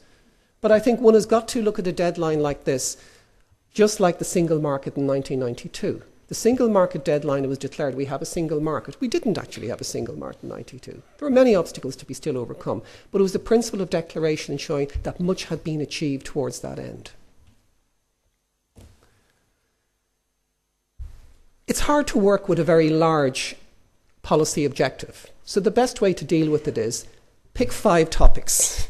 Pick 5 critical topics which people identify as absolutely necessary for achieving the European research area. This is the 5 here.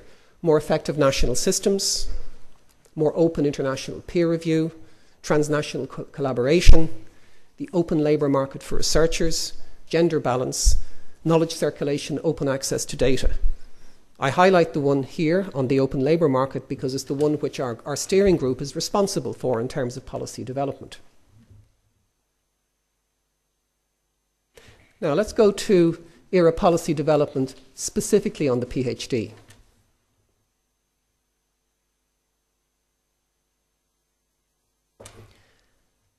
The steering group in human resources and mobility, it comprises of the member states, candidate countries, the associated countries to the framework programme. All in all, we have about 35 countries participating in this endeavour to develop very clear practical solutions and practical tools for implementing ERA in terms of the open labour market for researchers. In addition to that, we would work with a number of stakeholders across Europe. The European Universities Association, the League of European Research Universities, Eurodoc, Vitae UK. Important stakeholders have significant work in this area. I'm not forgetting Science Europe, as I see Sebastian there. Our report on PhDs and the concept of innovative doctoral training was published in 2011. It's been integrated into the European higher education area policy and is integrated into the Horizon 2020 programme. And moreover, there were some pilot programmes within Marie Curie in 2012 and 2013 to see if one could actually do some fast-track implementation, which actually proved very, very successful. Now, I think one important thing that when we were looking at changes to the doctorate itself, we had to be very careful because the doctorate has a long tradition.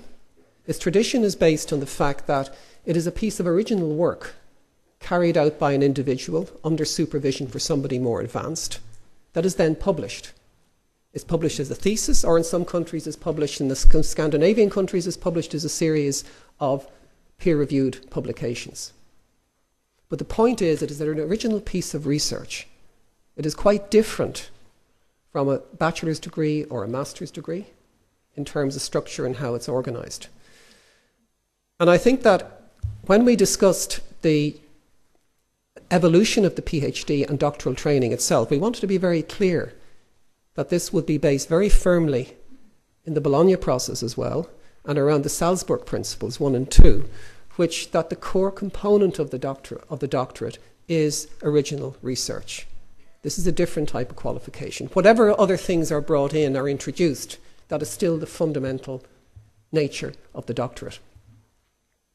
And I think that you could, when you look at the doctorate as a degree, it's very interesting because it's seen as the passage point, the point upon which somebody is allowed to become a researcher, like getting a driving license. And one can take to the level where there's a case which has been going on for a number of years of a scientist, Henrik Schön, who was discovered to have been dealing in fraud, in scientific fraud, back over 10 years ago.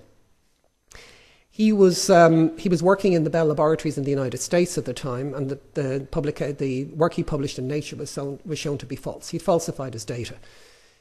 He was thrown out of his job, and the University of Constance in Germany, which had awarded him his doctoral thesis, revoked the thesis, because their perspective was, this is a license to carry out research. We do not think you have the authority to carry out research anymore. Now, in fact, he took that to the highest court in Germany and lost the case. But it was a perspective. Not everybody would share that perspective, but it was a perspective of an institution saying, we have given you a license to carry out research. We have accredited you to do this. If you have gone and falsified data, we do not believe you have the right to continue to do that. But it is the transition point from being student to researcher. And the principles that were developed, the 7 principles of innovative doctoral training, and I'm going to go through each of them and talk a little bit about each one of them. We could spend all day talking about them, by the way, but we don't have that time, so I'll just focus a little bit on each one. The first one is research excellence. Second, attractive institutional environment. The third, interdisciplinary research options. The fourth is exposure to relevant employment sectors. The fifth, international networking. The sixth, transferable skills training. And the seventh, the quality assurance, or what I would think probably better to call the PhD life cycle. So let's just go through each of these one by one briefly to give you some sense of where we're coming from.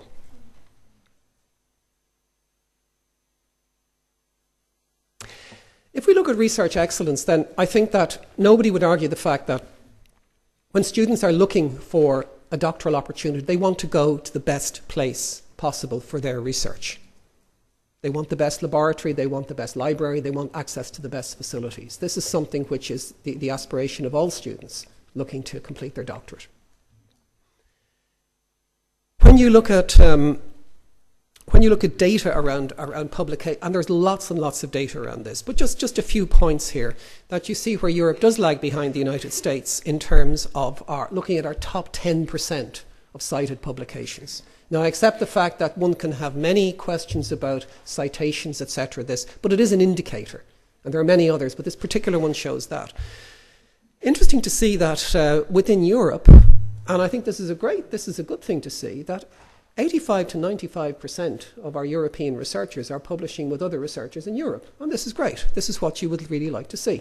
I mean, people do publish, of course, with colleagues across the world, but mainly within Europe itself. And I have little doubt that that funding, like the framework programmes funding, has actually encouraged that more and more over time. And now there is the fact that the big countries in Europe obviously will have are in collaboration with most other countries in Europe: France, Germany, Italy, and the UK. That just gives a very brief overlook of the percentage of publications from each country that are in the top 10% of cited countries right around the world. I'm not going to dwell on these particular graphs. I just wanted to show you they're there.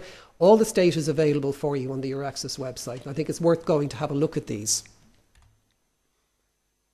In terms of an attractive institutional environment, what do you mean by that? I mean, well, the first thing is one's got to think about what kind of facilities are available. But I'm not just talking about the hard facilities, the laboratory facilities. I'm talking about the structural facilities for students when they come in. How are they treated? Are they treated as part of a cohort of students, or are they treated simply as somebody who's going to do a piece of work in the lab, spend a number of years there, get a qualification and leave? And I think that's where the attractive institutional environment comes in.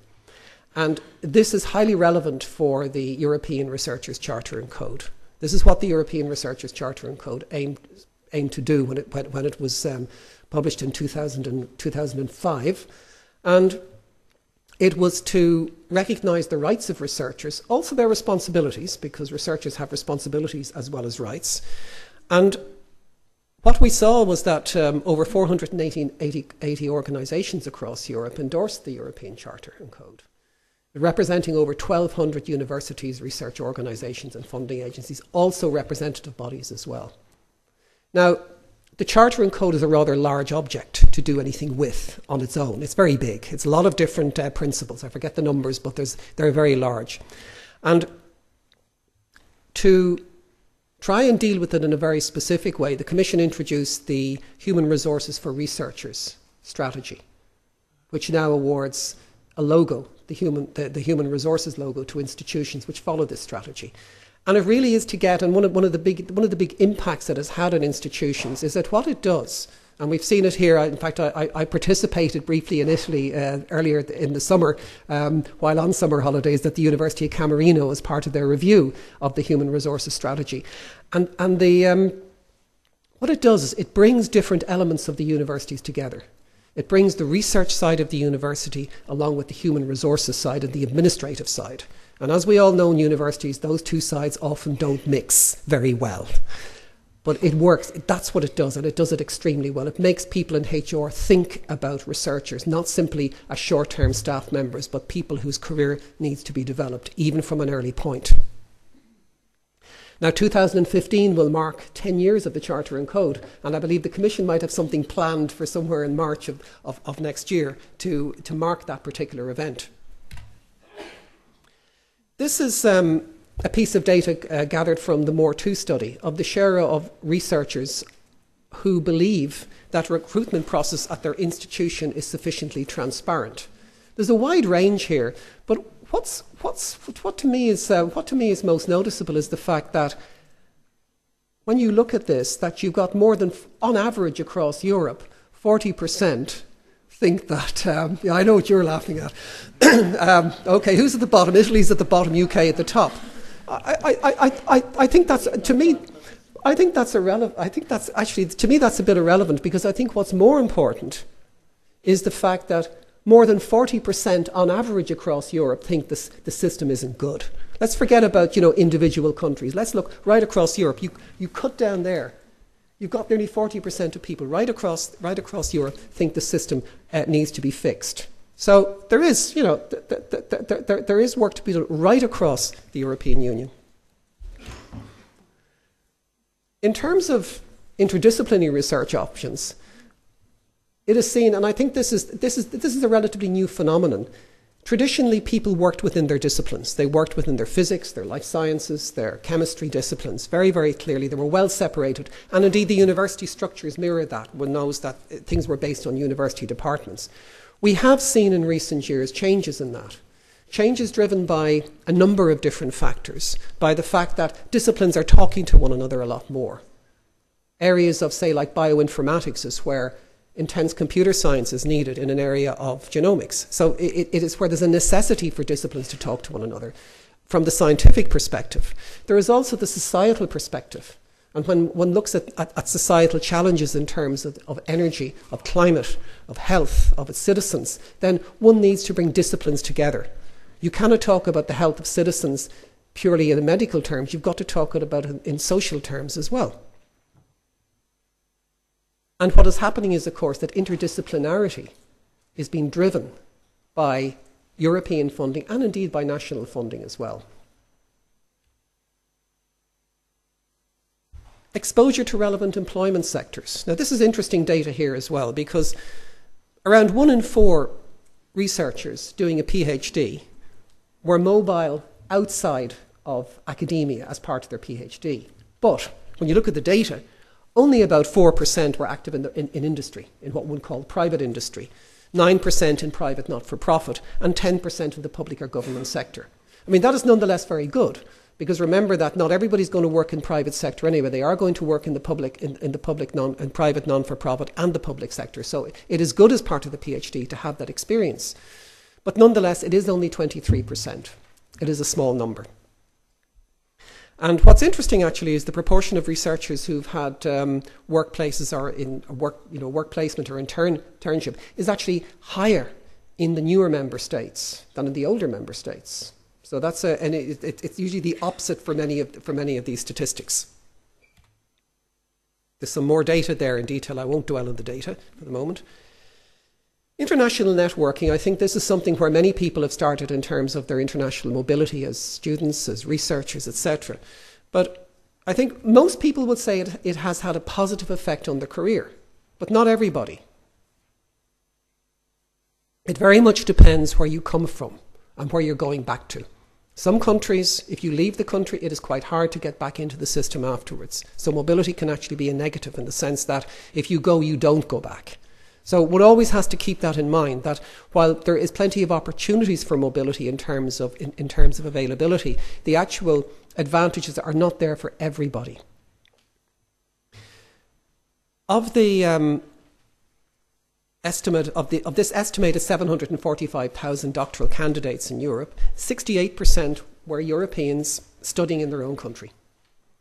8% were Europeans studying in another European country, and the rest were 24% from outside the EU. So in fact, there's a significant number of people coming to Europe to do their doctorates from outside. And when you look at what countries are they coming from outside of Europe? The principal country is China, India, and broader Asia are the main sources of students from outside of Europe. In terms of percentages, the Netherlands, Austria, Ireland and the UK have the highest percentage of foreign students in their own country, whether they be coming from outside of Europe or within Europe itself.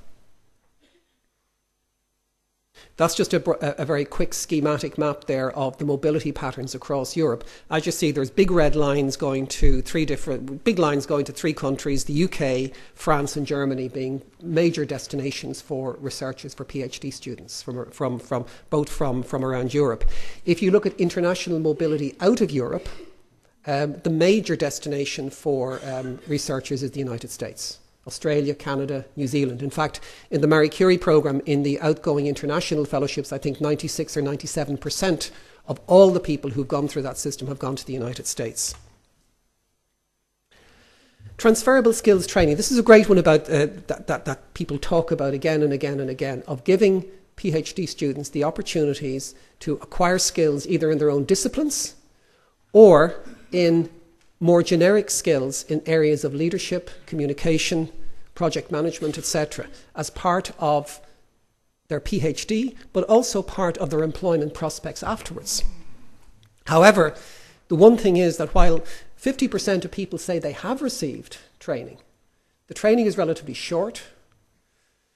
Much of it is in communication skills, very little in entrepreneurial skills. In fact, only 10% of doctoral candidates report on receiving training in areas of intellectual property and entrepreneurial skills. So these are areas that really one would see would need to be improved. Again, there's some more details there on that, but I'll go straight on to the next one, the seventh and final part of the 7 principles. And this is the quality assurance of the PhD life cycle. And it's about the structure, how the PhD is organised.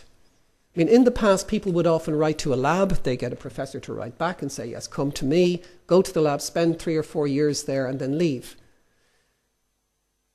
The new concept around the PhD is to have something far more organised, both in terms of recruitment, to ensure there's a very open recruitment of PhD candidates, to ensure that you bring as many in as possible, that each student is treated as an individual. Their training needs are met individually rather than as part of a larger cohort, because one's got to remember that students coming from different countries, as graduates to do a PhD actually have very different qualifications and cannot and should not be treated the same. To manage the progression of the PhD student very well, to support career planning, to, at graduation, in some cases now, in addition to the PhD, there is a thesis supplement.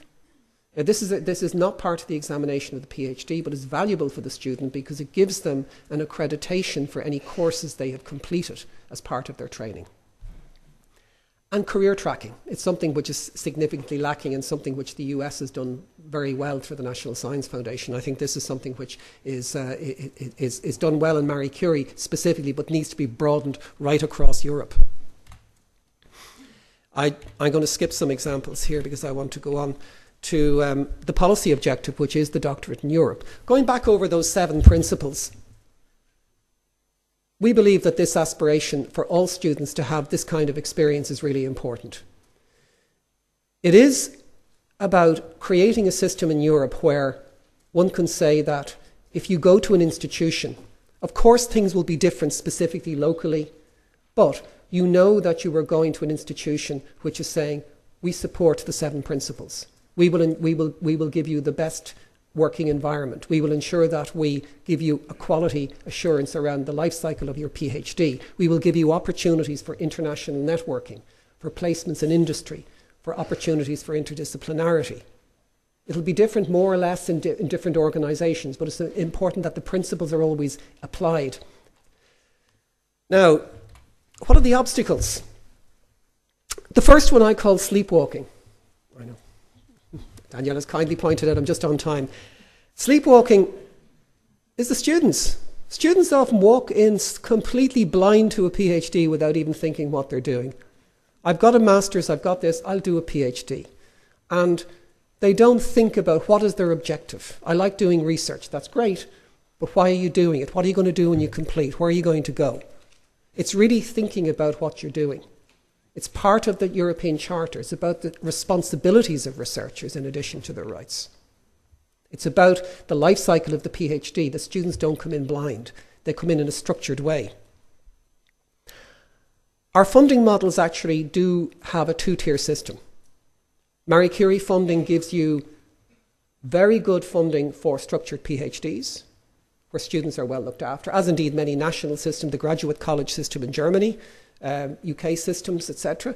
But you have many projects where students are simply, let's say, they're lab fodder. They're there simply to carry out a small piece of work in the lab and go away very quickly and not bother anybody. So I think there is a 2-tier system which needs to be addressed. There is still the dominance of the academic apprenticeship, and there is a lack of employment opportunities for students, for graduates outside of academia, which needs to be addressed as well. But what can influence progress? The new commission. There is a new commission, remember, with a new focus in terms of jobs and economic growth. Government agencies, universities themselves and how they reorganise their structures. Relevant organisations like Eurodoc and the Voice of the Researcher.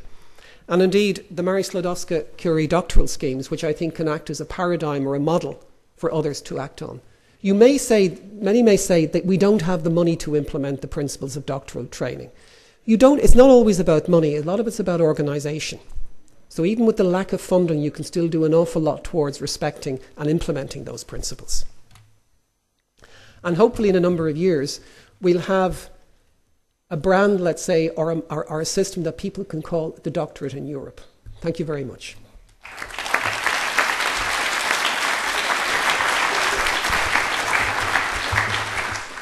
Thank you, Connor. You gave us material for discussing for the next 2 days, so we should cancel the conference at this point. Okay, so we move to the last speaker of the session, Dr. Sarah Giesen from GFK, that stays from Agency for Growth from Knowledge. Please. Thank you. I will present a study for you that we conducted in 2013. It was commissioned by DG EAC from the European Commission, and it was conducted by the consortium consisting of Italian agency, Economisti Associati, GFK, and which is an international agency, and then a German research agency, Fraunhofer EC. The main objective of this study was to map the long-term career development of former Marie Curie fellows. And it consists of a number of aspects we explored more in-depthly. So we mapped the career paths of these former fellows. We compared their career paths with researchers, which we defined as the control group. So that were researchers who did not undertake a Marie Curie fellowship, but majority of them took part in another kind of or another type of fellowship or did no fellowship at all. The study consists of 3 main activities. So we conducted a survey of Marie Curie fellows and a control group. This survey was conducted online and was quantitative in nature. We also enriched this quantitative data with interviews which we conducted with former fellows, with their hosts and also stakeholders on European level. So it was nearly 100 interviews were conducted, and that was very valuable data to relate back to the quantitative findings. And then a third main activity was the bibliometric analysis, which served 2 goals. On the one hand, it helped us building the sample of former fellows, former Marie Curie fellows, and the control group researchers. But also, it gave us opportunity to look very profoundly at the productivity of researchers in both groups, and also we could determine the quality of their outputs, and also to a certain extent to which level these articles, books, monographs were published based on international collaboration. And I will now go and present the main findings of this study. It's a very rich study. There are numerous interesting findings there. It is published, so on the website of the European Commission you can find the full report. So, brief overview of the sample of both the Marie Curie researchers in our study and the control group. As you can see, in terms of gender, the minority were in both groups female, so around 30%. Majority, the vast majority in both samples had obtained their doctoral degree. The sample of the former Marie Curie fellows was slightly younger. 80% was below 45 years old, while this was only 49% in the control group sample, and is mainly due to the fact that we limited our sample of former Marie Curie fellows to those who did their fellowship, their Marie Curie fellowship, under FP4 until FP6. So we did not include those under FP7. So that's why we had a limitation there. And this also explained to a certain extent the difference in age, and you will also see in terms of research experience. In both groups, you can see that also, again, the majority obtained their PhD in natural sciences, 75% versus 65% in the control group. On second place, we have engineering and technology. And then on the third place, amongst the former Marie Curie fellows, we have the social sciences, while this is medical sciences in the control group. In terms of let's say, the reputation and the ranking of the university, so the level of affiliation where they obtained their PhD, you can see that it's also quite similar between both groups. So 24% obtained their PhD at the top 100 university based on the World Times ranking of universities, and this was 22% in the control group sample. And there if we look at research experience, again, there you see a bit of a discrepancy between both groups. So where we have a more homogeneous sample amongst the former Marie Curie fellows, with 60% having a research experience between 11 and 20 years old. This is only 30% in the control group, but actually they cover a wider range. So we had more researchers with a lower or less research experience, but also on the other side, so more researchers with a longer career. In terms of citizenship, as you can see, the bigger countries or European countries are on top. So we have Italy in both groups on the top, France, Spain, and Germany, and then to a lesser extent British fellows or researchers in our study. Let's have a look at the findings now. I will skip this. This will take too long. It's in the report described very extensively. It is an analytical framework we used to assess the impact of fellowships, and more in particular Marie Curie fellowships, on the career development. We looked at a wide variety of dependent variables, or let's say outcomes, or aspects in their career trajectory. And here we looked and we asked all the researchers to assess to what extent their fellowship they undertook, whether of course for the Marie Curie researchers we asked them to focus on their Marie Curie fellowships. The other in the control group they focused on the other type of fellowship they had undertaken, and we asked them to what extent this was their fellowship contributed to career drivers, so to what extent this was a fulfillment of aspects that helped them to proceed in their career.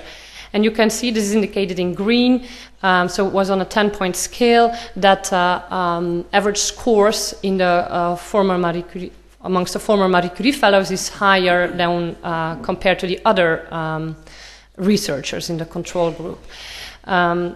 Especially 3 aspects were rated or assessed very high. So we have, so amongst the former Marie Curie fellows, they said that especially having access to high quality research facilities and laboratories was an asset of their fellowship, and it contributed to their career.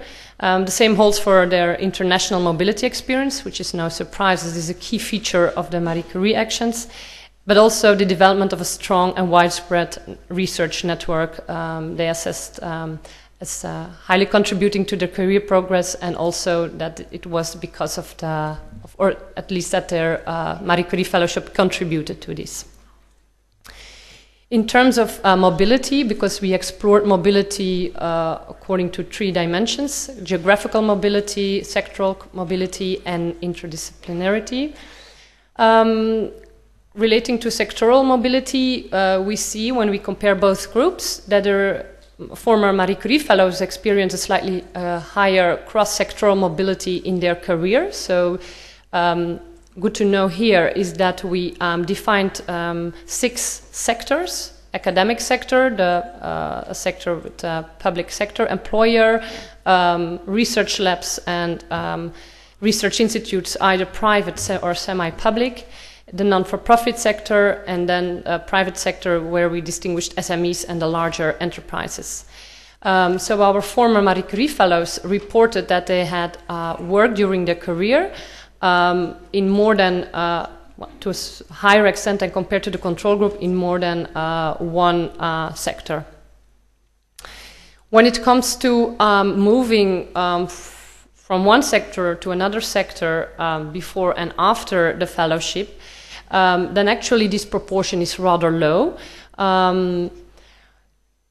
especially when you look at public versus private. So there is the proportion is very, very low of those who moved from one to the other sector. If we focus on the Marie Curie fellows, then we see that actually, if we compare before and after the fellowship, that there is mainly a movement from academia to the other sectors, to the private enterprises and to sectors which consist of the research labs or the non-for-profit organizations. When it comes to multi or interdisciplinarity, we see then when we compare both groups that actually the Marie Curie fellows are less likely to change discipline after their fellowship compared to the control group. But they reported that actually because of the fellowship they were more effective in developing interdisciplinary skills. And again, they said that their fellowship contributed highly to this. So they were more positive on the fellowship when it comes to developing their interdisciplinary skills. But when it comes to moving or broadening their disciplines or their research fields, this was to a lesser extent than when compared to the control group. In terms of internationalization of their career, we saw that former Marie Curie fellows worked in more countries, that they also settled more frequently abroad. In this respect, Italy was really the top country where the vast majority of the researchers in our sample, the former Marie Curie researchers, have moved to another country and are now working in another country. While when you compare it to the Italian researchers in the control group, this was to a much lesser extent. The same, but also to a lesser extent, is true for the UK, and then we see, for example, in countries like France and Spain, that there is no real difference between the former Marie Curie fellows and the control group. So Italy is really the country where the researchers move out and also settle abroad and work for an employer in another country. They also said the former Marie Curie fellows also reported to collaborate more frequently on joint international publications. So it was based on what they reported in our survey, but we also saw that when we conducted a bibliometric analysis. When it comes to establishing and building a professional network, there the Marie Curie fellows reported to have smaller networks, so on average between 11 and 50 people they met and with whom they worked, while in the control group these networks were reported to be bigger, larger, but actually they were stronger amongst the former Marie Curie fellows because they, to a higher extent, they continued this collaboration. So they continued publishing together, setting up joint research projects, and so on. So that was a very clear distinction. When we look at the employability of fellows after their fellowship, then we see that there was an improved short-term employability. So if we compare their employment status before and after the fellowship, then we see that more fellows obtained a position after they conducted the fellowship, and this was also a difference with the control group, where we saw that actually short-term employability was a bit lower. And also in terms of the type of contract, we saw that the former Marie Curie fellows have a higher chance of obtaining a permanent position after their fellowship compared to the other researchers in the control group. They were also more likely to be retained by their hosts, especially after long fellowships. And long fellowships we defined as more than 2 years, because we saw that on average the fellowships they undertook lasted for 2 years. In terms of career speed, we saw some mild short-term effects, especially for the knowledge-intensive fellowships. And with this, we actually looked at to what extent they moved to a more senior position and to what extent they obtained more responsibilities immediately after their fellowship. And we saw there that amongst this was more the case, or to a higher extent, amongst former Marie Curie fellows when compared to the control group. On the other hand, when we looked at what we could call midterm and long-term career achievements, we saw that actually in the group of the former Marie Curie fellows, there was a high proportion who in the end obtained a professorship title or appointment. So there was a larger group of them amongst former Marie Curie fellows compared to the control group, but it took them longer. And to a certain extent, we think that we can explain this by the fact that the former Marie Curie fellows are much more, or have been much more mobile than the control group. And maybe when you keep on working at the same university or at the same employer, it is easier, or you will become sooner, or you will reach sooner or achieve sooner a certain position, such as a professorship. So it took our former Marie Curie fellows a bit longer than compared to the control group. In terms of professional output, we see that when it comes to publications, they publish slightly more than compared to the control group. They have a higher H index or citation index, journal impact factor, the average journal impact factor. When we would calculate all the journals in which they publish together, we see that also this is higher amongst the former, slightly higher. So these are no real big differences. We see that there are differences, they are statistically significant, but they are not that big. And we also saw, but also to a very limited extent, that they publish more books and monographs compared to the control group. On the other hand, when we look at patents that have been filed or commercialized, we saw that the former Marie Curie fellows do that to a lesser extent than compared to the control group. Also in terms of enterprises or businesses they have started up, this was also lower than compared to the control group. But again, we are talking about very small numbers here. In terms of participating in international conferences as presenter, as speaker or keynote speaker, we saw that there was a greater participation of young Marie Curie fellows, because we took age, of course, there as a control variable. With young, we have defined those who are under 35 years old. And we also saw that, again, for the young fellows, so under 35 years, that they have obtained a higher number of scientific prizes and awards when compared to the control group. In terms of access to research funds, we see that former Marie Curie fellows, so that means after their fellowship, there's a higher percentage that obtained research funds, especially national grants, but also in ERC grants, which you see here. On the other hand, amongst the control group, they were more successful in obtaining private funding after their fellowship, which you see here. Employment status and conditions. So if we compare their current situation, then we see that actually the former Marie Curie fellows are more often employed with more stable contracts. Also more frequently they are employed by top 100 university or higher education institutes, again based on the World Times ranking. We didn't see a significant impact on income. So we did not observe that one of both groups earned more, and of course we took into account the differences between countries in Europe, so we used purchase power parity figures to account for that. But if we, because that was also asked in the survey, if we ask them about how did your salary or your income grow over the years during your career, then we saw that amongst the former Marie Curie fellows they reported a higher growth than compared to the control group.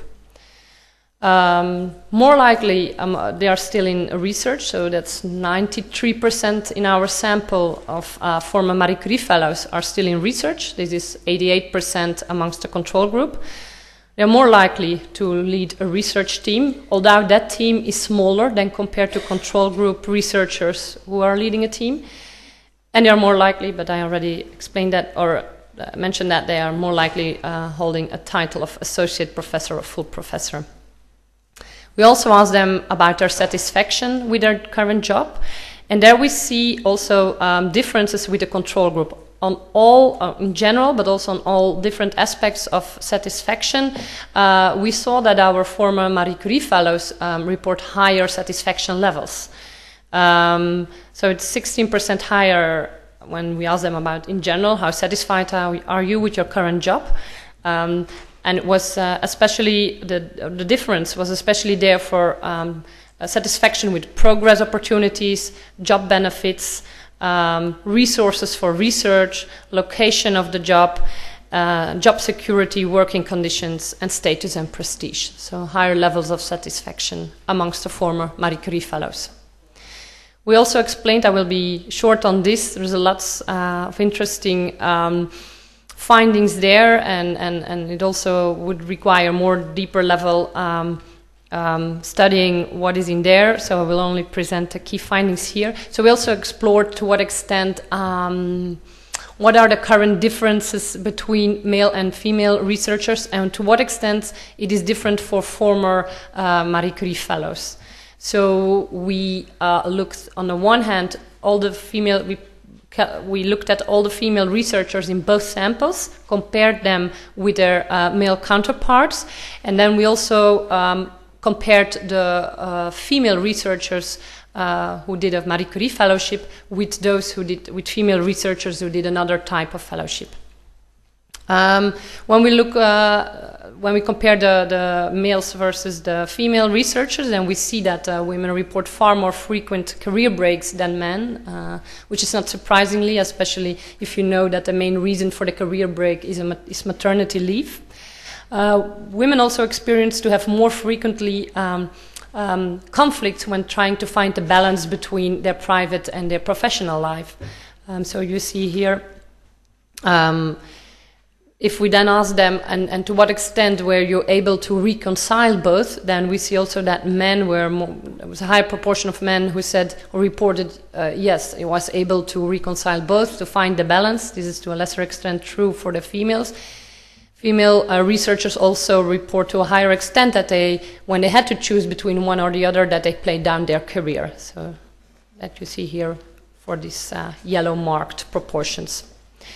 We also asked them about their experience with discrimination, and overall 1/3 of the female researchers suffered some kind of discrimination. This is lower among the young researchers, so below the 35 years old, and maybe that has that's due to the fact that maybe if you're older and look back on your career, that you have that you become more aware of things that you could relate back to potential discrimination. When we compare Marie Curie fellows with control group, we see that in terms of discrimination, this was only marginally lower amongst the former Marie Curie fellows, female fellows.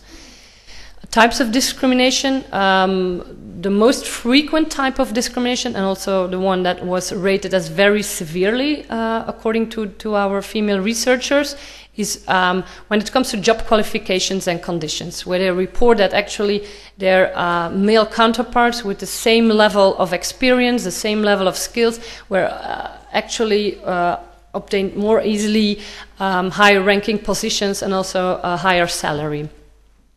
In terms of employability and career progress, it was reported less often, but also they find there was a very strong type of discrimination, very severe for the female researchers, is when they had the feeling, or when they were was not only the feeling, but it was sometimes mentioned very explicitly to them that potential employers were a bit reluctant to hire them because they may have children, or they have already children, and employers may fear that it would also devote too much time to the children, and that it would have a negative effect on their career and the time they could devote to the job. We also asked them about gender-based misconducts. These cases were reported, but much less severe. And if we ask them, and what exactly was it, then they refer to things like, okay, I was the one because I was working in a team with all male researchers, and I was one because I was the only female researcher who had to go for the coffee and bring the coffee and things like that. So they don't rate it very severely, but still they reported that it was for them a type of discrimination, of course, which they did not like. Looking at the career effects, then we see actually amongst the former Marie Curie fellows that immediately after the fellowship, actually that the female, it's 31% against 27% amongst the male researchers, became employed. But if we then look at type of contract and also the what kind of position, then we see that again the male researchers, high proportion of them got a permanent contract after the fellowship, and also more higher proportion, although it's not a big difference, moved to a more senior position. In terms of scientific output, those are which are marked in red, there we saw a difference between the male and the female researchers, where especially, and it's for all of those aspects the same, where we saw, for example, that the productivity of female researchers was lower, the patent submitted was lower, invitation as a keynote speaker was lower, access to research funds was lower. The only thing where we did not see a difference was when it came to the journal impact factor. So on the one hand, you can see it as a positive aspect that these female researchers have published maybe less, but the quality is good, because in terms of journal impact factor, we didn't see any, or didn't observe any difference. We then looked at to what extent we saw differences between the former female or the female researchers who did the Marie Curie fellowship compared to the female researchers in the control group, and we saw that for some of these outputs that there was the difference, or that actually there was a smaller difference within the former Marie Curie fellows, amongst the former Marie Curie fellows. This was true, for example, when we looked at the articles they published. Was also true for the citation index, and it was also true for access to research funds. So we saw that there, actually the Marie Curie Fellowship was a very positive influence for the female researchers. I will now move on quickly because only 2 minutes left. One now. Okay, actually overall the same story when we look at employment status and conditions, and also aspects such as income level. We see that type of position, the income level that is lower amongst the female researchers when compared to their male counterparts. Very quickly, conclusions. What we saw on the basis of this study is that the Marie Curie fellowships do have beneficial effects on improving fellows' career prospects and their achievements. The Marie Curie fellowships enjoy a very positive, highly positive reputation. They are able to attract, through the actions, we are able to attract talented EU researchers, which were educated in prestigious universities. Also, the degree of affiliation of former fellows remains high, even in the long term. But if we look at the differences in terms of, for example, output and other types of outcomes, then we see that there are positive differences when we talk about the Marie Curie fellowships, but they are small. Possible reasons for this may be that the career benefits may take a bit longer to fully materialize. And remember, when I was talking about the sample composition, that we had a group in amongst the former Marie Curie sample with shorter career than compared to the control group, because we limited them to only FP4 to 6. In terms of the gender gap, as you could also there you could have seen, there is still a gender gap, but we see that in terms of certain aspects that these Marie Curie fellowships were able to mitigate this gap to a certain extent. And I will leave it from here.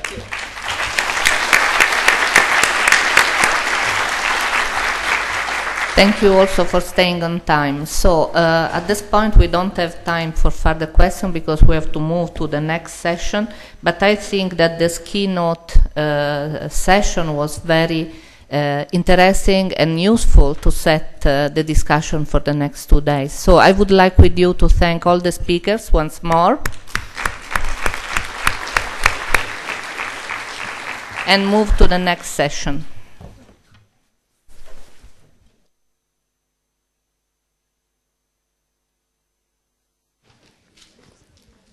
Thank you.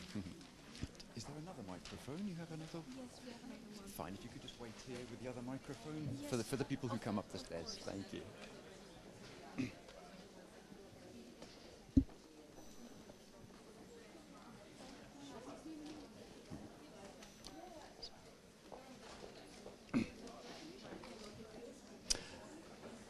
For the prize ceremony, could I please ask some people to join me here up on the platform? Thank you. Could I ask, please, Director General Promuovere to come to the platform, and also Minister Giannini, and also Regional President Rossi, and also Professor Massimiliano Bucchi, please.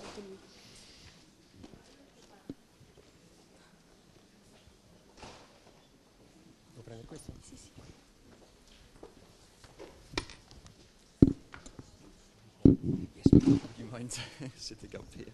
These are the certificates.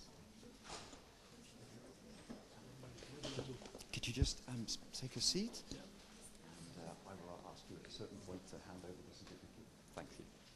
Hello. Nice to meet you. Thank you. So, I will ask you to speak about the first one. Is that okay? Yes, that's right. Perfect.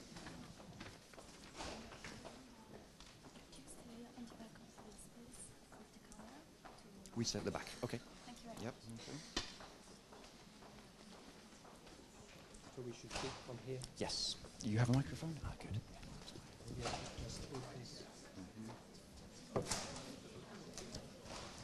And me, that's fine. Yeah. So, thank you, Minister. Mr. Rossi? Yeah, pleased to meet you. Thank you for coming.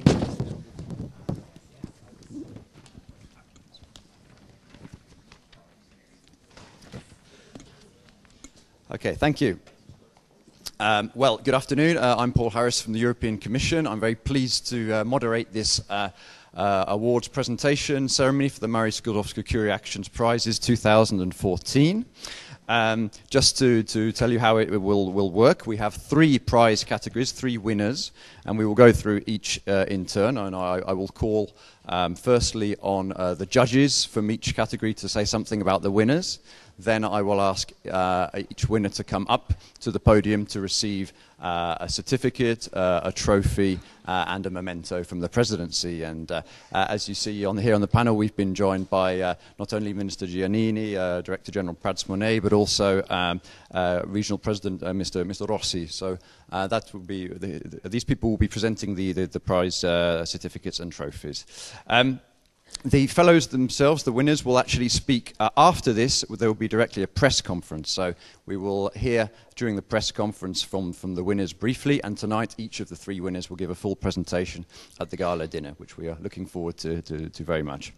So to start, please, I would like to ask Professor Massimiliano Bucchi to talk about the winner of the Communicating Science Prize. Thank you. Thank you. Dr. Shane Bergin is the winner of the Communicating Science Prize. There were 82 applications for this prize, and the shortlist was considered by 3 judges, Professor Bjorn Schumacher, I think he's here with us today, Dr. Claire Belker, and myself, Massimiliano Bucchi. Shane is a senior research fellow at Trinity College Dublin, Ireland. He works in the School of Physics and the Centre for Research on Adaptive Nanostructures and Nanodevices. And between 2009 and 2012, he undertook an MSCA fellowship at the University College London in the UK. One aspect of his research is in low-dimensional nanomaterials to realize the potential of these materials in composites and applications.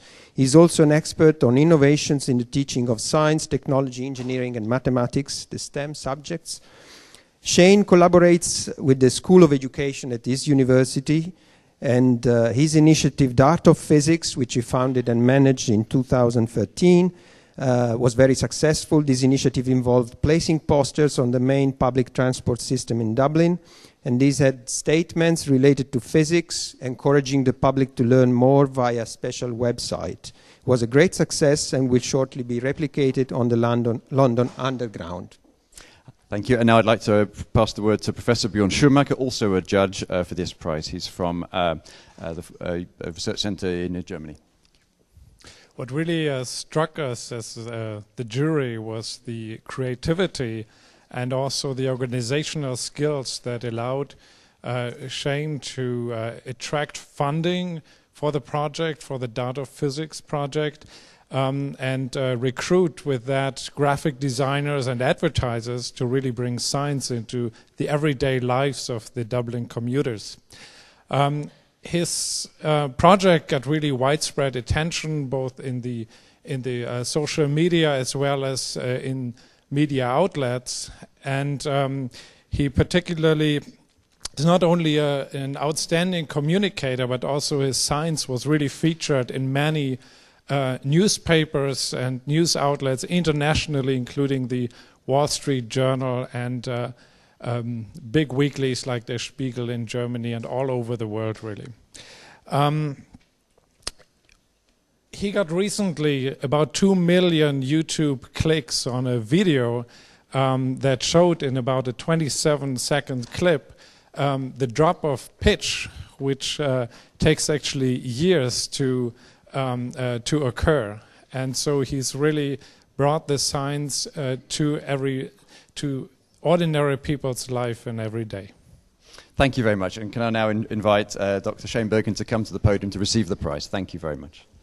Congratulations.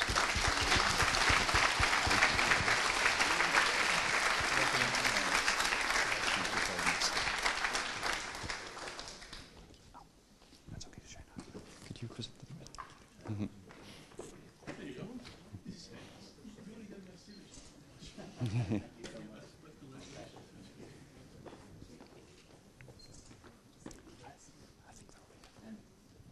Good afternoon. Thank you very much.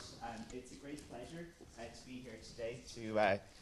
Thank you very much. It's a great pleasure to be here today to receive this award for my research in science communication.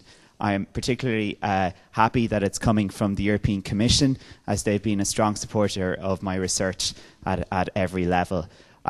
You'll hear a little more from me this evening about the project Art of Physics, but in a nutshell, I invented a style of science communication to try and engage with every member of the Dublin community, from all socioeconomic backgrounds, all age groups, both genders, and we wanted to spark a citywide conversation about science, particularly about physics, because I think it's beautiful, and I think that the entire world should think it's beautiful too.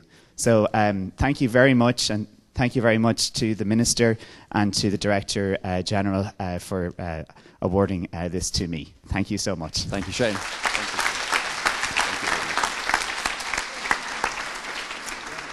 Thank you very much. I think there's a further award.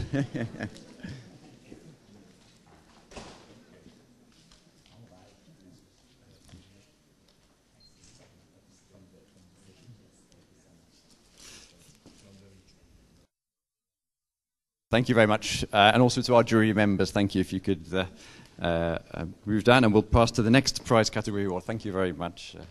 So. We now repeat the process, but for the next two prize winners. Yes, perhaps or if you want to stand, it's absolutely fine. It's quite short speeches. So next then, please, could I ask for the Promising Research Talent Prize, Dr. Gikas Magiokinis to join us to talk about the winner, and also Professor Maria Cristina Pedicchio.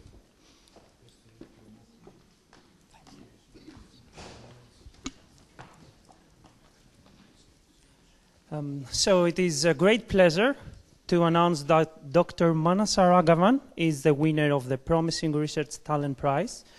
There were 70 applications for this prize, and the shortlist was considered by 3 judges: Professor Maya Schuldiner from the Weizmann Institute of Science, Israel, Professor Maria Cristina Pedicchio, and me. Manasa is a Canadian molecular biologist interested in human genomics. In 2011, she obtained her PhD at the University of Copenhagen, Denmark, funded by Marie Sklodowska-Curie Action Fellowships, and has since been a postdoctoral researcher at the Center for Geogenetics.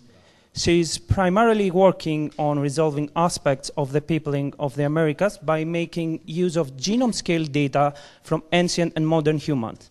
Indeed, she is combining genomics with archaeology, one of many examples in which the Marie Sklodowska-Curie Actions funds interdisciplinary science.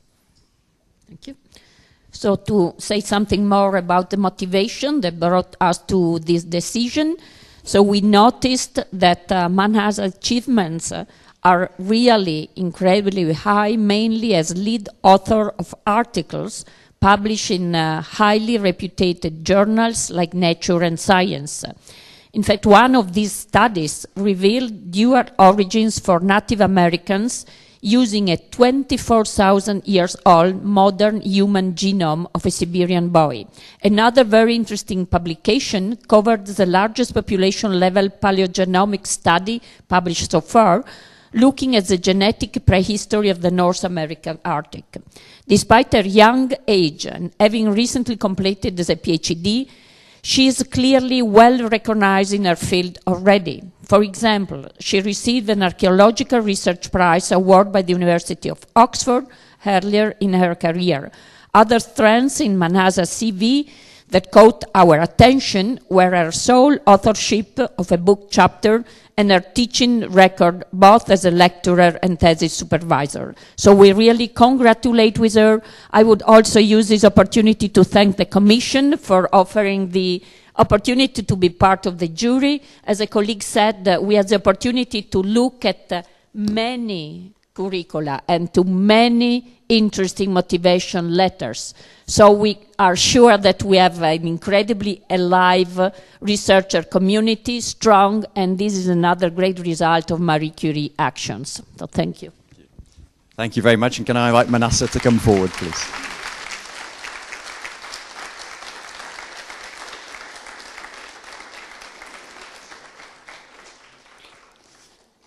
Please, Manasseh, and our colleagues will present you with a certificate and a trophy and a memento.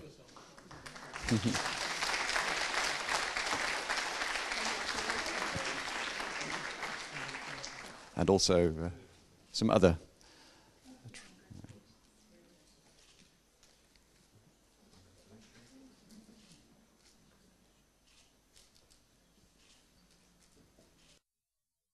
Would you like to say anything briefly, or just? Yes. Thank you very much. It's very kind. Just a few quick words. I'd like to thank the European Commission, the organizers, and the jury members for this honor. I'm extremely honored to be here to accept this award, and I look forward to sharing my research with you this evening. And I also take this opportunity to congratulate the fellow winners and all the finalists. So thank you. Yours. Thank you. Congratulations. Thank you very much to our jury members as well, and thank you. And so we move to the final. Thank you, Xavier. Yeah. To the final category of our prize, which is nurturing research talents. Could I ask Professor Roberto Battiston to join us? Yes.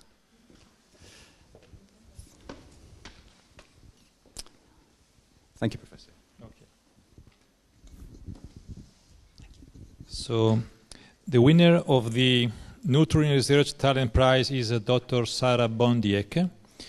There were 56 applications for this prize, and the shortlist was considered by 3 judges, Professor Maria Resigno of the European Institute of Oncology in Italy, myself, and Professor Wolfgang Schrurer, Vice President of the Council of Lindau Nobel Laureate Meetings. Sara is a lecturer in biomedical physics at the University of Cambridge, UK. She is also group leader at the Cancer Research UK Cambridge Institute. Her research uses novel imaging techniques to explore the molecular processes in living systems. She currently holds an MCACA Career Integration Grant that enabled her to return to Europe from their previous position at Stanford University School of Medicine in USA. The MSCA grant partially finances 2 of the 6 researchers within the group of Sara leads. Her previous mentoring experience includes support to a postdoctoral fellow and 3 PhD candidates. In awarding Sara this prize, the jury highlighted that she was recently awarded the Science Heirloom by the UK Medical Research Council. That honor not only recognized her world-leading research, but specifically her generosity in supporting and mentoring younger scientists and students. In particular, she dedicated part of her time to being training coordinator for cancer imaging specialists. These include developing projects for school pupils on her own initiatives. Sara does all this in addition to her regular lecturing at the university, which is imaginative and popular. Sara highly impressed the judges not only by the excelling in all the selection criteria for the Nurturing Research Talent Prize, but also as a clear role model for engaging women in science. Sara has given speeches at events on this theme and also leads webinars for school pupils and as part of the STEMate program for girls aiming at careers in science, technology, engineering and mathematics, STEM. Therefore, despite her young age, Sara has already has many achievements to her name in science, mentoring and outreach. Welcome. Thank you. Sarah, please come forward.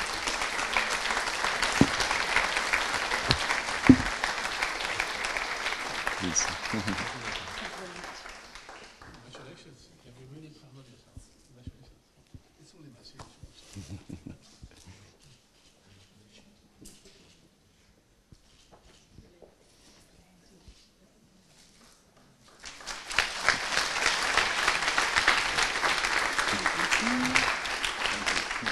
Thank you very much. It's a real honour to be able to accept this award today, and I'd like to thank the judges and the European Commission for considering me for the award. So we had some interesting talks this morning about how we can facilitate researchers and empower them and really train the next generation, and particularly Connor highlighted how we can do that for PhD students.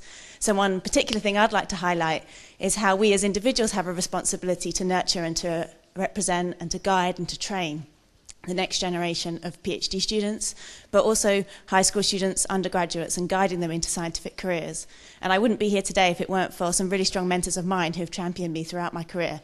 So I'd also like to thank everyone who's helped and guided me to get to this position today. So thank you. Thank you, Sarah.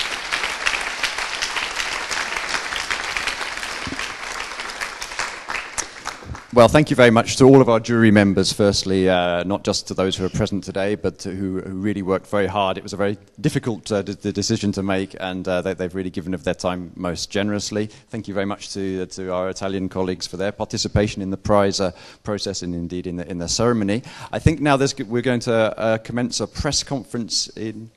Sorry? I'm sorry, there's something further. Today it's a special day, not only for this event, but because today it's the birthday of our minister.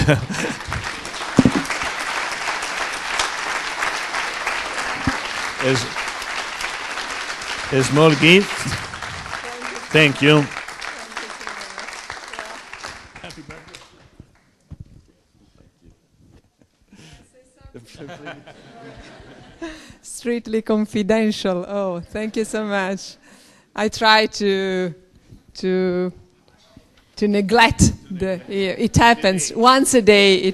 Once a year it happens. Well, let me say that being here and celebrating the best of Europe today is the best way for me to celebrate also my anniversary. So thanks a lot to Mr. President and to Director General, to all of you, for being here for this very, very important shared objective. Thank you so much.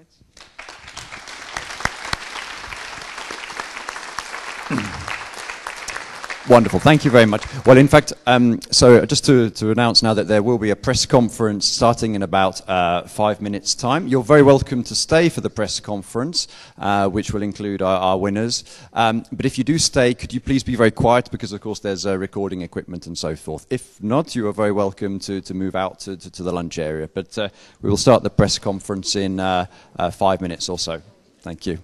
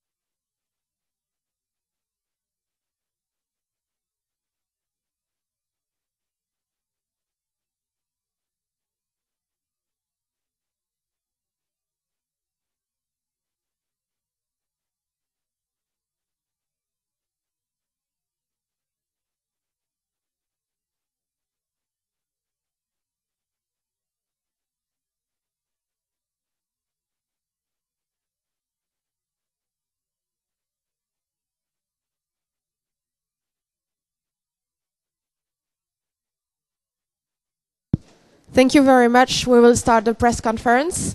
So here on stage you have the three winners: Manasa Raghavan for Promising Research Talent, Sarah Bondink for Nurturing Research Talent, Shane Bergin for Communicating Science, and you have Ugo Rossi, Minister Giannini, and Xavier Prats-Monet, if you have also some questions for them.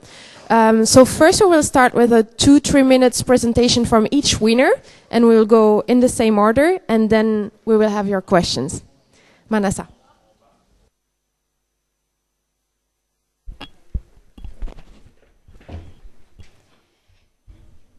So again, I want to thank the European Commission, the organizers, and the jury members for presenting me with this honor. And I've been very lucky to be part of the Marie Curie FP7, the ITN framework, where I was a PhD student, and I did my PhD in University of Copenhagen.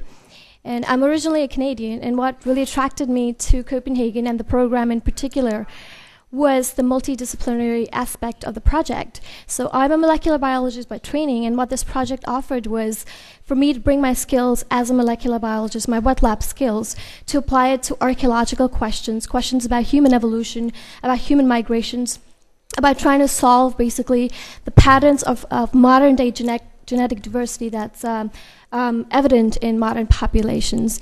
And in particular, I focused my PhD project on the peopling of the Americas, so that's basically the continent of North America, South America, including the Arctic areas, which included Greenland and also parts of Siberia.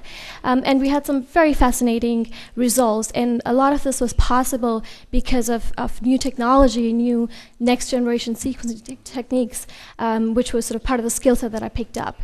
And I look forward to summarizing these results this evening for you all at the gala dinner. And again, thank you for having me here. Thank you. Sarah, can you please now present your your research?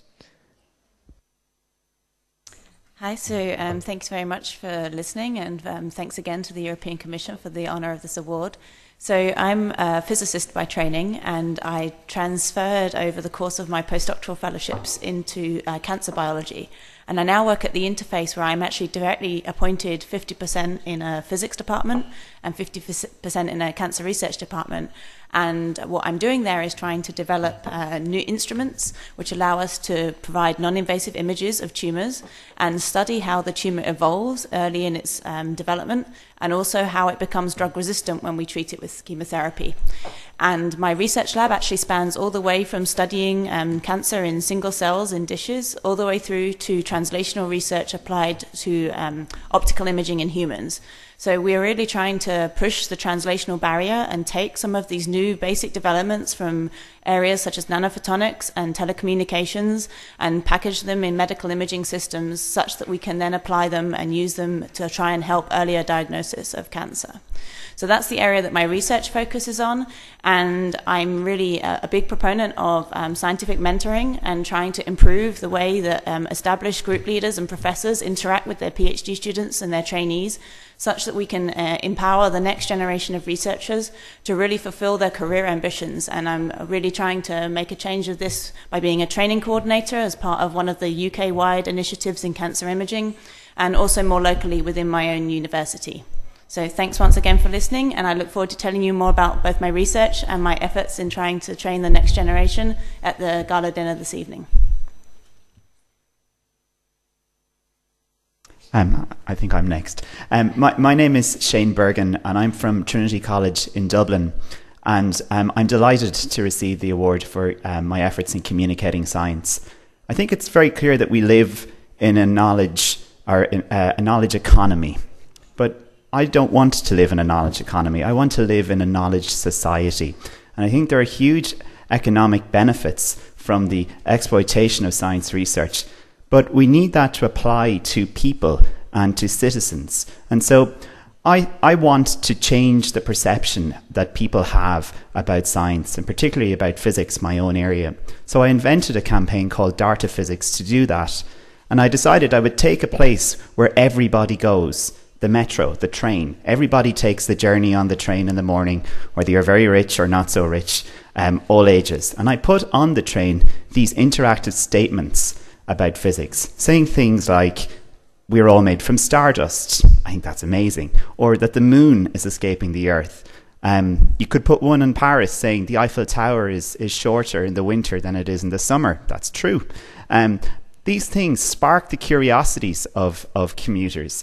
And then I encouraged commuters to make the transition to our website that I designed with colleagues in the schools of education and also with graphic designers and advertisers in Dublin, in order for those people to talk about physics. I don't want to be lecturing them or telling them, because so much about science is the process of discovery rather than it just being a large body of fact. I wanted people to play with it and to contextualize it for their own lives, for making it relevant for them so that they would discover. Basically what I wanted to do is for a mum or a dad or a son or daughter to go home and say, hey, I saw on the train today that if you take the dart, time slows down. You know, and for them to be amazed by that statement and then want to go and learn, as opposed to feeling, oh, I have to go and learn. So I sparked a citywide conversation to capture the beauty of science. And I hope in turn that it will lead to people being more engaged with it and being more playful with it of all generations, so that people really can move towards living in a knowledge-based society. Thank you.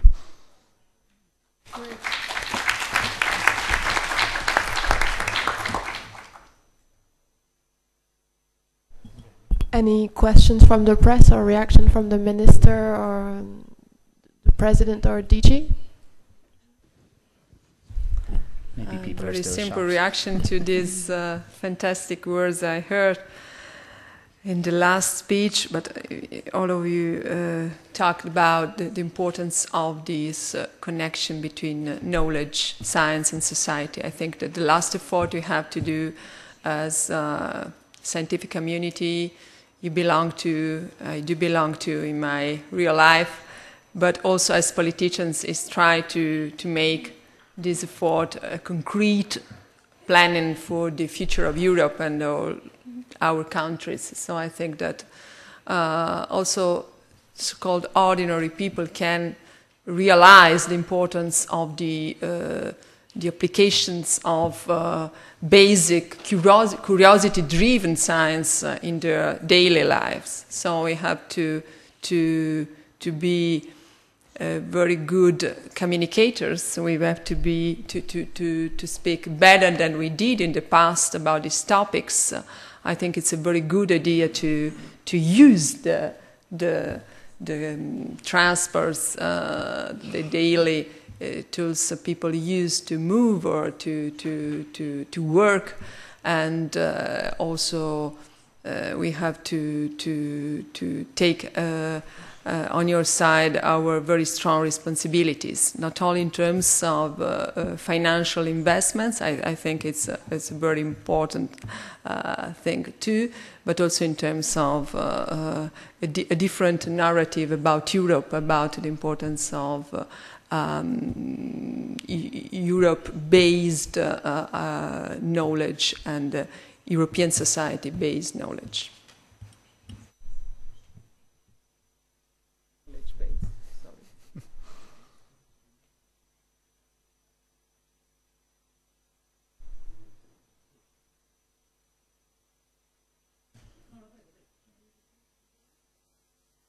Over here. Io vorrei chiedere per favore ai tre ragazzi, il mio inglese è pessimo, quindi se mi traducete, quali sono state le loro difficoltà, ecco, se hanno avuto dei momenti in cui pur giovani così, insomma, si sono chiesti come faccio ad andare avanti, perché c'era qualcosa che non funzionava nel loro percorso di ricerca.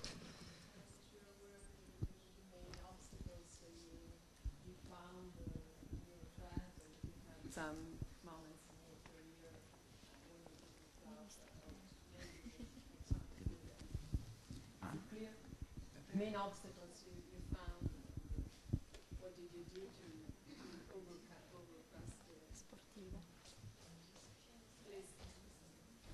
I fail all the time, but I think scientists are good at failing. And that's something in the process of science that many other sectors of society can learn about. Why do we insist that our politicians never fail? They should fail all the time. They should fail every day because they have lots of good ideas and lots of bad ideas, but at least they try. And I'd rather live in a society that fails the whole time. So learning to cope with that failure is a huge part of science. And it's something that as I grow older in my career, perhaps I'm learning to accept it more. It's still disappointing, but I think that struggle, whether it's funding or whether it's maybe a partnership with a colleague that doesn't work out or something, or grant application, these are barriers, but you shouldn't let them beat you. Yeah, I'd actually agree. So one of the key characteristics of successful researchers is perhaps resilience and perseverance, and just being able to see your goal and stick with it. So whenever you come to a point where you question yourself or maybe question your potential for success, that's when you need a good mentor who can remind you of what you've achieved so far in your career and where you're going next. And keeping that focus and that direction and that drive really helps you to just shake off your back any of the obstacles that come towards you and keep going towards the future success. All right, and I completely share the sentiments of Sarah's and Shane's, and I'd just like to add also that as an outsider, as a Canadian coming into the European society, starting off as a young researcher, PhD, and coming into new, Danish society, not knowing the language, the culture, the work ethics, it was slightly daunting at first, but I think the support of my supervisors, my peer, and just an open mind really helped to sort of overcome the social aspects as well, and that obviously had a repercussion on my work and research there as well. And of course, scientifically, as Shane said, failure is part of our life as scientists. And if we don't have failures, if there's no obstacles, there's no interesting work, there's no sort of motivation to go on and ask more questions and do more science. So.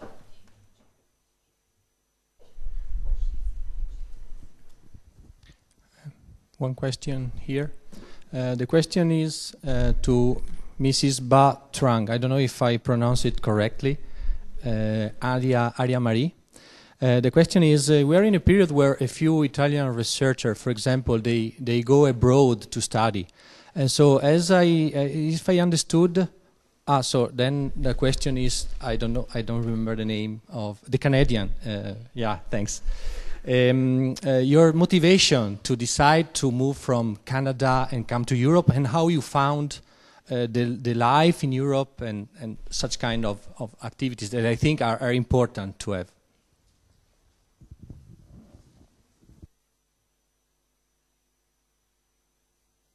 Right, so it's an interesting question, and I touched upon it just a couple of minutes ago as well.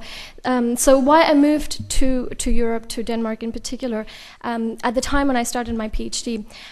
So my background is molecular biology. I'm a wet lab person mainly, but growing up as a child, I was always fascinated by Egyptology and sort of the sort of popular kind of archaeological sort of questions, and at that time, there were no sort of multidisciplinary opportunities back there. Currently there are, but when I started as a young researcher, there weren't.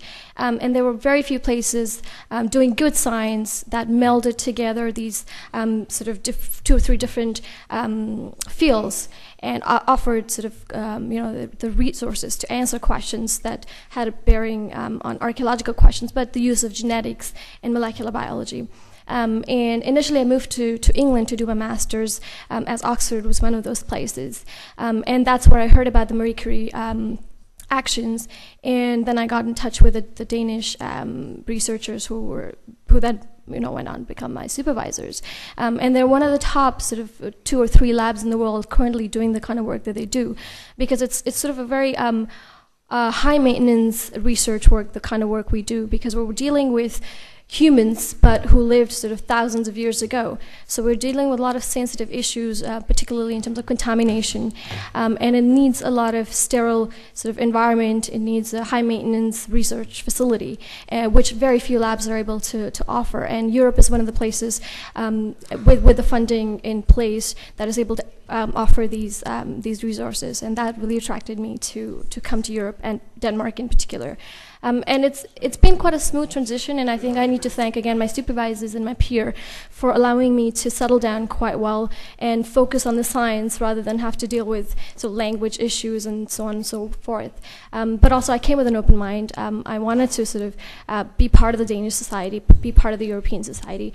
And after about 8 years now in Europe, I really feel like I've both contributed to the European society, but at the same time, I've also received a lot from the society. Of course, funding, and thanks to the European Commission for that. But a lot of other, have made friends for life, research collaborations for life, and so on and so forth. So I hope that answers your question.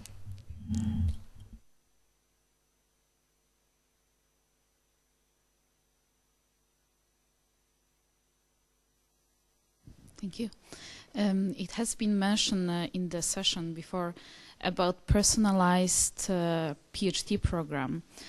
And I have to admit that it's really necessary to move this direction. However, I don't see yet how it could be organized, and I'm very happy to hear it, but I would like to also know what is your perspective and how you are going to organize it, because there are so many different programs, so it's very hard to handle it. And I think it's a really great move, but what do you think about it?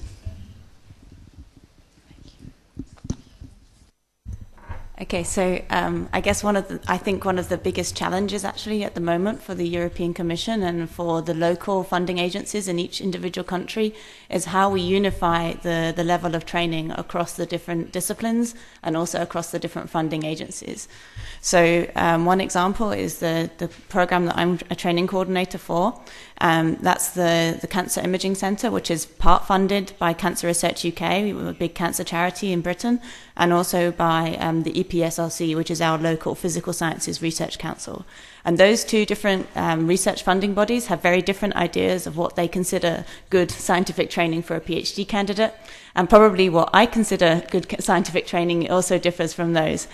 But what we find in that program is that the way we do our interactive training and personalize it to the different students is really determined by myself and the other hierarchy as a coordinator, and not by an agreed set of guidelines that we can work towards within, say, the European Commission or even just within the UK. So one big challenge is going to be to have some expectations of what PhD training is going to mean in 5, 10 or 15 years from now, when a company or a university goes to recruit a PhD researcher. What are they getting? What standardized set of skills did that person receive? Not just going to the lab, working for 3 or 4 years, producing some papers and then leaving. What transferable skills did they receive? What experiences did they get in industry, internships? A big challenge in those things is finding funding for short stays in internships and industries. One of my students would really love to go and work for a company for a short period, but I don't have the research funding to pay them for that necessarily, and the companies don't always want to pay the host costs, so it's always a challenging battle between the two.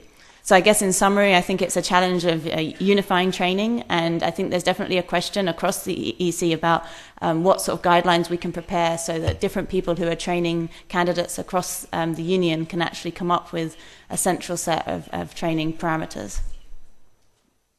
And I would add that it's important that we know what the expectations are of our scientists at all levels.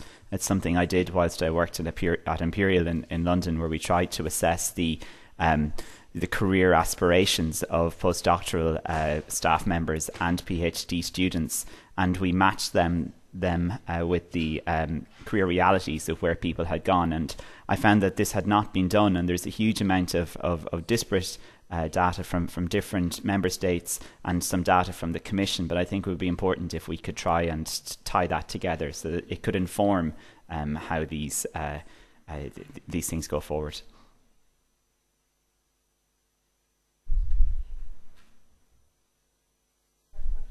Nobody wants to know why the Eiffel Tower is shorter in the winter. Then I believe our Director General, Xavier Prats-Monet, would like to say a word too.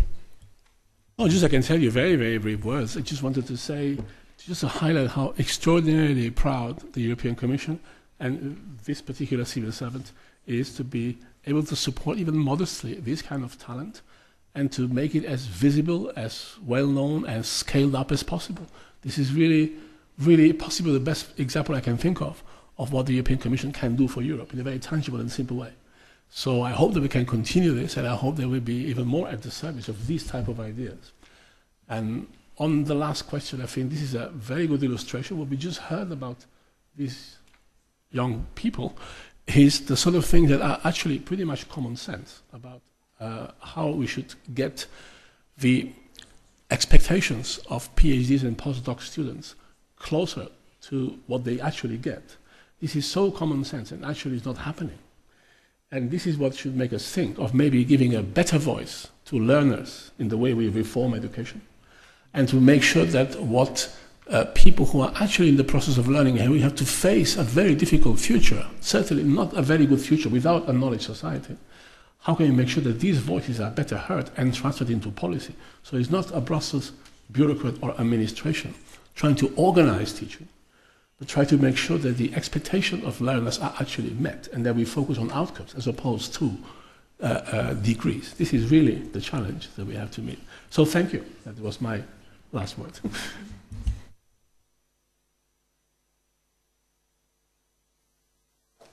Thank you for attending, and I think now we can go all for lunch. Thank you. Thank you very much. I will speak with you later on. Thank you. Minister, thank you very much. Congratulations again.